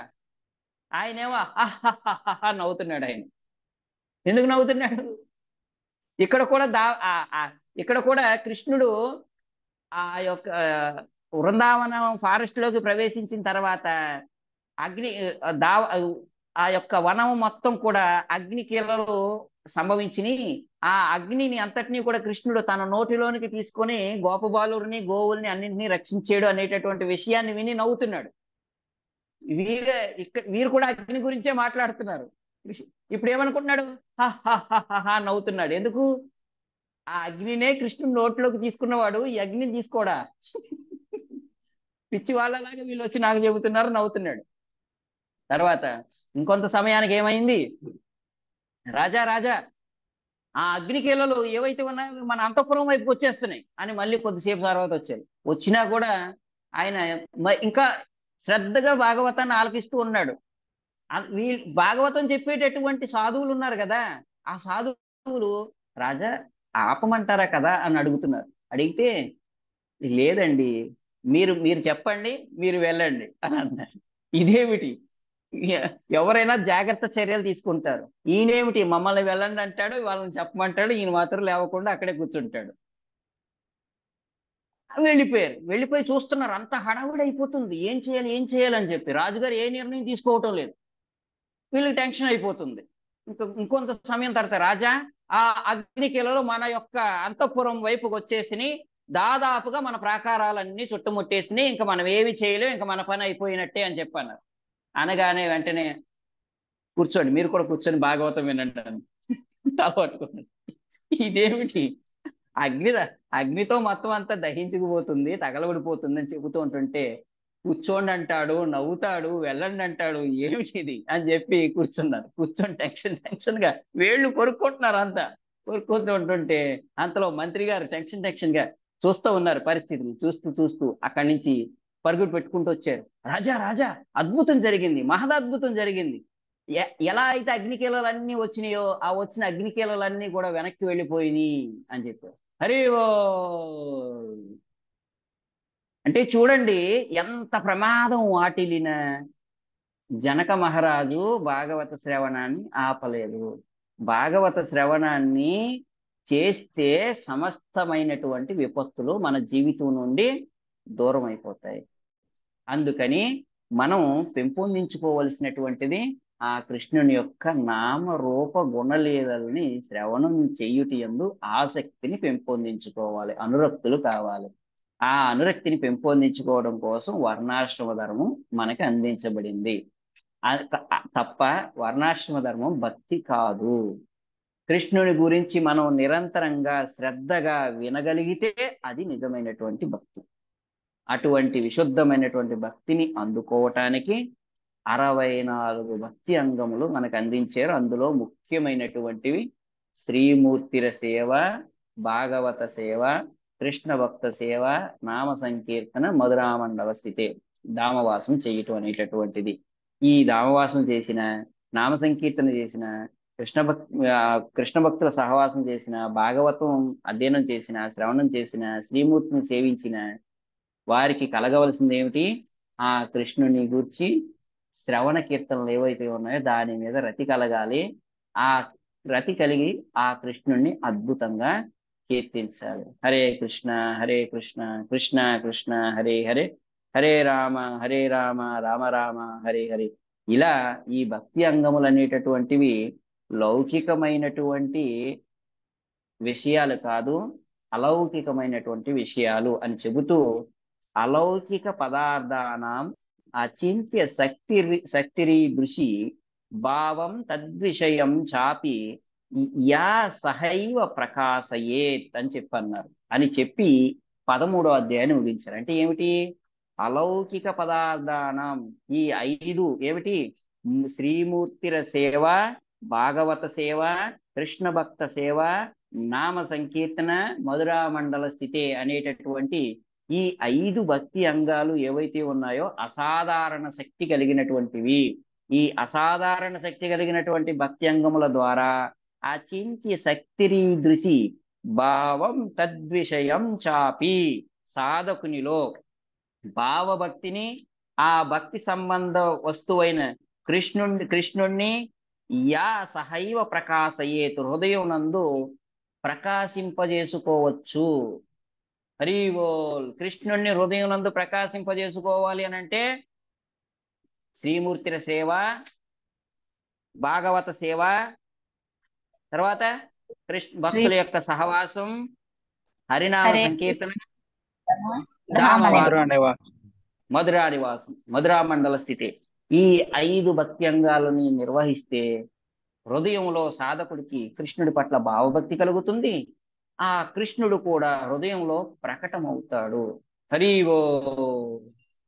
అందుకని ఈ 5 భక్తి అంగములు అత్యంత ముఖ్యమైనటువంటివి అని చైతన్య మహాప్రభు పేర్కొన్నారు అంటూ శ్రీ రూప గోస్వామిపాదుల వారు 13వ అధ్యాయాన్ని, ముఖ్యమైన 5 భక్తియుత సేవ విధానములు అనేటటువంటి అధ్యాయాన్ని ముగిస్తారు. హరే కృష్ణ. శ్రీల ప్రభుపాదికి, శ్రీల రూప గోస్వామి పాద మహారాజ్కి జై. నితాయ్ గౌర్ సీతానాథ్ ప్రేమానందే. హరి హరి బో. హరి హరి బో. ఏమైనా ప్రశ్నలు ఉంటే అడగండి. హరే కృష్ణ ప్రభు. ఇది అనుకోండి. హరే కృష్ణ. ధన్యవాదాలు. ఈ యొక్క దామోదర మాసంలో శ్రీరామచంద్రుల వారు రావణ సంహారం అయిపోయిన తర్వాత తిరిగి అయోధ్య నగరానికి అని ఈ జరిగిన సంఘటనలన్నీ కూడా ఒకటి జరిగినాయని చెప్పారు. అది ఒకళ్ళు ప్రస్తావనలు అవాస్తవం అని చెప్పారు. అయోధ్య నగరంలో రావణాసుని సంహారం అయిన వెంటనే ఎమ్మటే పుష్ప విమానంలో అయోధ్య నగరానికి వచ్చేసారు, కానీ దసరా దాకా ఆగలేదని చెప్పారు. భగవంతుని యొక్క లీలలు, భగవంతుని యొక్క లీలలు ఏవైతే ఉన్నాయో అవి నిత్య లీలలు. నిత్య లీలా ప్రవిష్ట అంటారు భగవంతుని. నిత్య లీలలు 2 ఉన్నాయి ఇక్కడ. ఆ రాముని యొక్క దివ్యమైనటువంటి లీల ఈ బ్రహ్మాండం నందు ముగిసింది త్రేతాయుగంలో. ఇంకొక బ్రహ్మాండం నందు జరుగుతుంది. ఇంకో కొన్ని బ్రహ్మాండాల్లో జరుగుతూ ఉండవచ్చు. ఎన్నో బ్రహ్మాండాల్లో జరిగిపోయిన తర్వాత ఇక్కడ జరిగింది. అంటే వేరు వేరు బ్రహ్మాండాల్లో జరిగినటువంటి లీలల్లో శ్రీరామచంద్రుడు నేరుగా వచ్చి ఉండొచ్చు, కానీ ఇక్కడ జరిగినటువంటి బ్రహ్మాండంలో జరిగినటువంటి లీలలో మాత్రం శ్రీరామచంద్రుడు కార్తీక మాసంలోనే వచ్చాడు,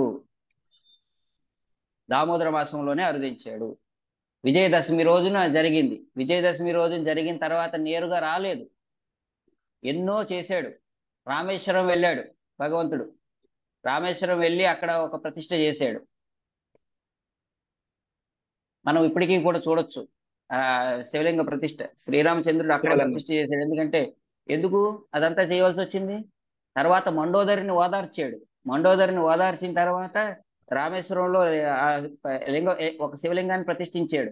అక్కడ కుండములను కూడా తవ్వారు. అక్కడ లోపల ఎన్నో తీర్థములు ఉన్నాయి. 28 తీర్థములు ఉన్నాయి లోపల. మీరు ఇప్పటికీ కూడా చూడొచ్చు. దాంట్లో ఒకటి సీతాధార అని చెప్పేసి ఉంటుంది. సీతమ్మ వారే స్వయంగా తవ్వినటువంటిది. సీతమ్మ వారే ఒక ప్రతిష్ఠ చేశారు. శివలింగ ప్రతిష్ఠ ఉంది, సీతమ్మ వారి ప్రతిష్ఠ చేసింది.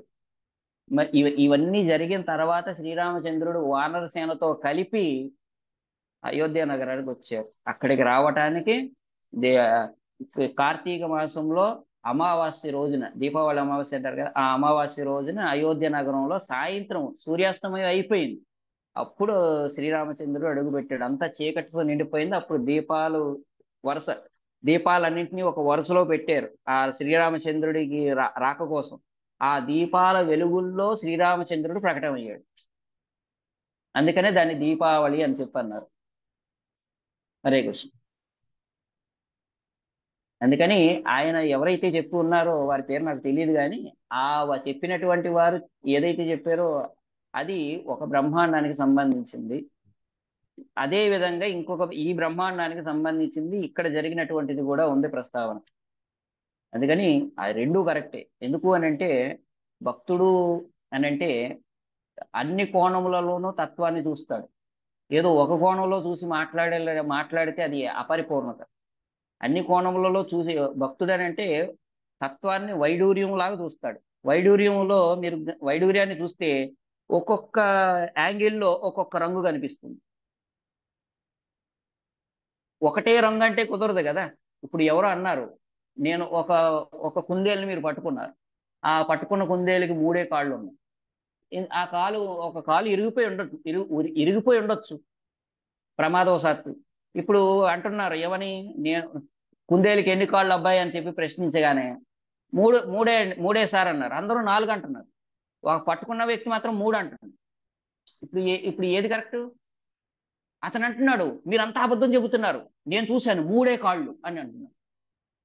నిజమే, నువ్వు చూసి నేను ఆ కుందేలు 4 కాళ్ళ కుందేలు తీసుకొచ్చి చూపిస్తే కూడా, కానీ నేను పట్టుకున్న కుందేలుకి 3 కాళ్ళు ఉన్నాయి. నిజమే, నువ్వు పట్టుకున్న కుందేలుకి 3 కాళ్ళు ఉన్నాయి, వాస్తవమే. కానీ కుందేలుకి వాస్తవంగా 4 కాళ్ళు ఉన్నాయి. ప్రమాదవశాత్తు దానికి కాలు ఇరిగిపోయి ఉండొచ్చు, లేదంటే అంగవైకల్యంతో పుట్టుండొచ్చు, ఏదైనా జరిగి ఉండొచ్చు. అందుకని నువ్వు పట్టుకున్న కుందేలుకి 3 కాళ్ళు నిజమే, కుందేలుకి 4 కాళ్ళు ఉన్నది నిజమే. అట్లే తత్వం అనేటటువంటిది అన్ని కోణాల్లోనూ మనం చూసి అర్థం చేసుకునేటటువంటిది, కానీ ఏదో ఒక్క కోణంలో చూసి చెప్పేటటువంటిది కాదు.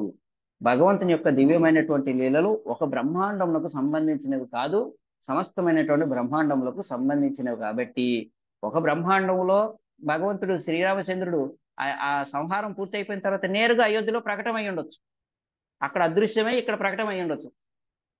ఇంకొక బ్రహ్మాండంలో అతడు ప్రవేశించడానికి 1 నెల ప్రయాణం చేసి ఉండొచ్చు, 2 నెలల ప్రయాణం చేసి ఉండొచ్చు. కానీ ఇక్కడ జరిగినటువంటి ఈ రామాయణంలో మాత్రం శ్రీరామచంద్రుడు ప్రకటన కావటానికి, అయోధ్యలోకి రావటానికి, ప్రవేశించడానికి మాత్రం సమయం తీసుకున్నారు. విజయదశమి దగ్గర సంహారం పూర్తయిపోయింది. అక్కడి నుంచి మొదలుకొని శ్రీరామచంద్రుని యొక్క యాత్ర కొనసాగింది. ఆ యాత్ర కొనసాగి కార్తీక మాసంలో అమావాస్య రోజున శ్రీరామచంద్రమూర్తి యొక్క ప్రకటన అనేటటువంటిది అయోధ్యలో జరిగింది. హరే కృష్ణ.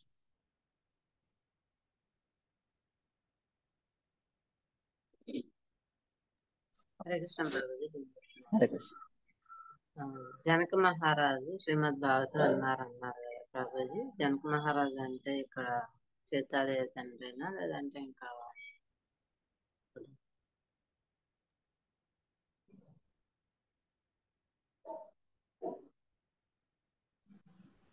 ఇక్కడ జనక మహారాజు అని చెప్పారు కదా ప్రభుజీ.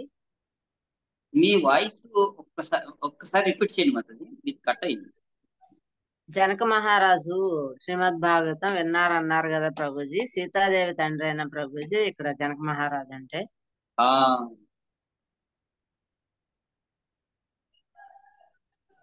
చాలా మంచి ప్రశ్న. ఈ జనక మహారాజు అంటే సీతామాత తండ్రి అనేసి అంటే అవును.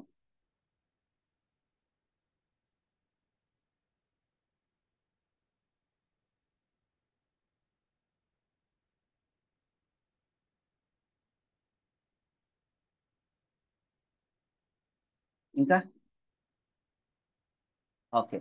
హరే కృష్ణ హరే కృష్ణ కృష్ణ కృష్ణ హరే హరే, హరే రామ రామ రామ హరే రామ హరే రామ రామ రామ హరే. వాంఛా కల్పతరుభ్యశ్చ కృపా సింధుభ్యో చ దేవతరుభ్యశ్చ పతితానాం కృపా పావనేభ్యో వైష్ణవేభ్యో నమో నమః. అనంత కోటి వైష్ణవ వృంద की जय, नामाचार्य श्रील हरिदास ठाकुर की जय, जगद्गुरु शील प्रभुपाद की जय, निताय गौर सीतानाथ प्रेमानंद हरि हरि बोल. హరి హరి బోల్. ఇంకా రేపటి తరగతిలో మనం ఒక విశేషమైనటువంటి చర్చ, ఇప్పుడు భక్తి అంగాల గురించి చెప్పుకున్నాం కదా, 64 భక్తి అంగాల గురించి చెప్పుకున్నా. ఇందులో 5 ముఖ్యమైనటువంటి భక్తి అంగాలు ఏమిటనేటటువంటి చెప్పుకున్నా. 5 భక్తి అంగాలని మనం పాటిస్తే కలిగేటటువంటి ప్రయోజనం ఏమిటనేటటువంటిది కూడా చెప్పుకున్నాం. ఇప్పుడు మరి భక్తి చెయ్యాలి కదా. మరి ఇప్పుడు ఈ వైదీ భక్తిని మనం అభ్యసిస్తూ మనల్ని మనం భక్తుడు అనుకోవచ్చా లేదా ఒక ప్రశ్న. ఇప్పుడు భక్తుడు అనుకుంటే మనకి కొన్ని లక్షణాలు ఉండాలి. ఆ లక్షణాలు ఏమిటి అనేటటువంటి 14వ అధ్యాయం. ఆ లక్షణాలు ఎందుకంటే మనం తిలకం పెట్టుకున్నాం, కంటి వేసుకున్నాం, భగవన్నామ జపం ప్రారంభం చేసాము. ఇప్పుడు చెప్పుకున్నటువంటి అన్ని భక్తి అంగాలు మనం ఉదయం నుంచి సాయంత్రం దాకా అనుసరిస్తాం. ఎందుకంటే ప్రభుపాదుల వారు అందించినటువంటి ప్రోగ్రాం ఉంది చూడండి, మార్నింగ్ ప్రోగ్రామ్. ప్రాతకాల వేళ నిద్ర లేచిన దగ్గర నుంచి మొదలుకొని భక్తులతో కలిసి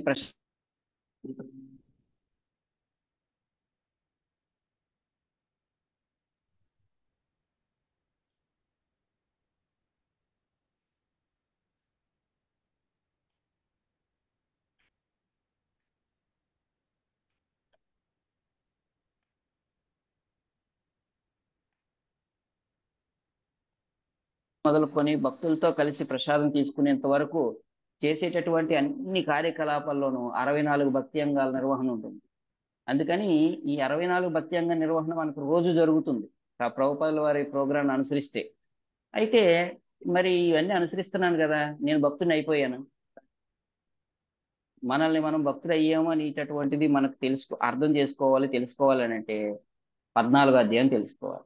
ఎందుకంటే 14వ అధ్యాయంలో శుద్ధ భక్తుని యొక్క లక్షణాలు చెప్పారు. ఆ లక్షణాలు ఏమిటో మనం తెలుసుకుంటే నేను భక్తుడయ్యానా లేదా అనేటటువంటిది మనకు తెలిసిపోద్ది. కొలమానం ఇది ఎవరినో చూడడానికి కాదండి, ఈ లక్షణాలు మనల్ని చూసుకోవడానికి. అందుకని 14వ అధ్యాయం మనం రేపు చెప్పుకుందాం. హరే కృష్ణ. శ్రీ రూప గోస్వామి పాద మహారాజ్ కి జై. జగద్గురు శైల ప్రభుపాద की जय. नेताय गौर चेतनाथ प्रेमानंदे हरि हरि बोल.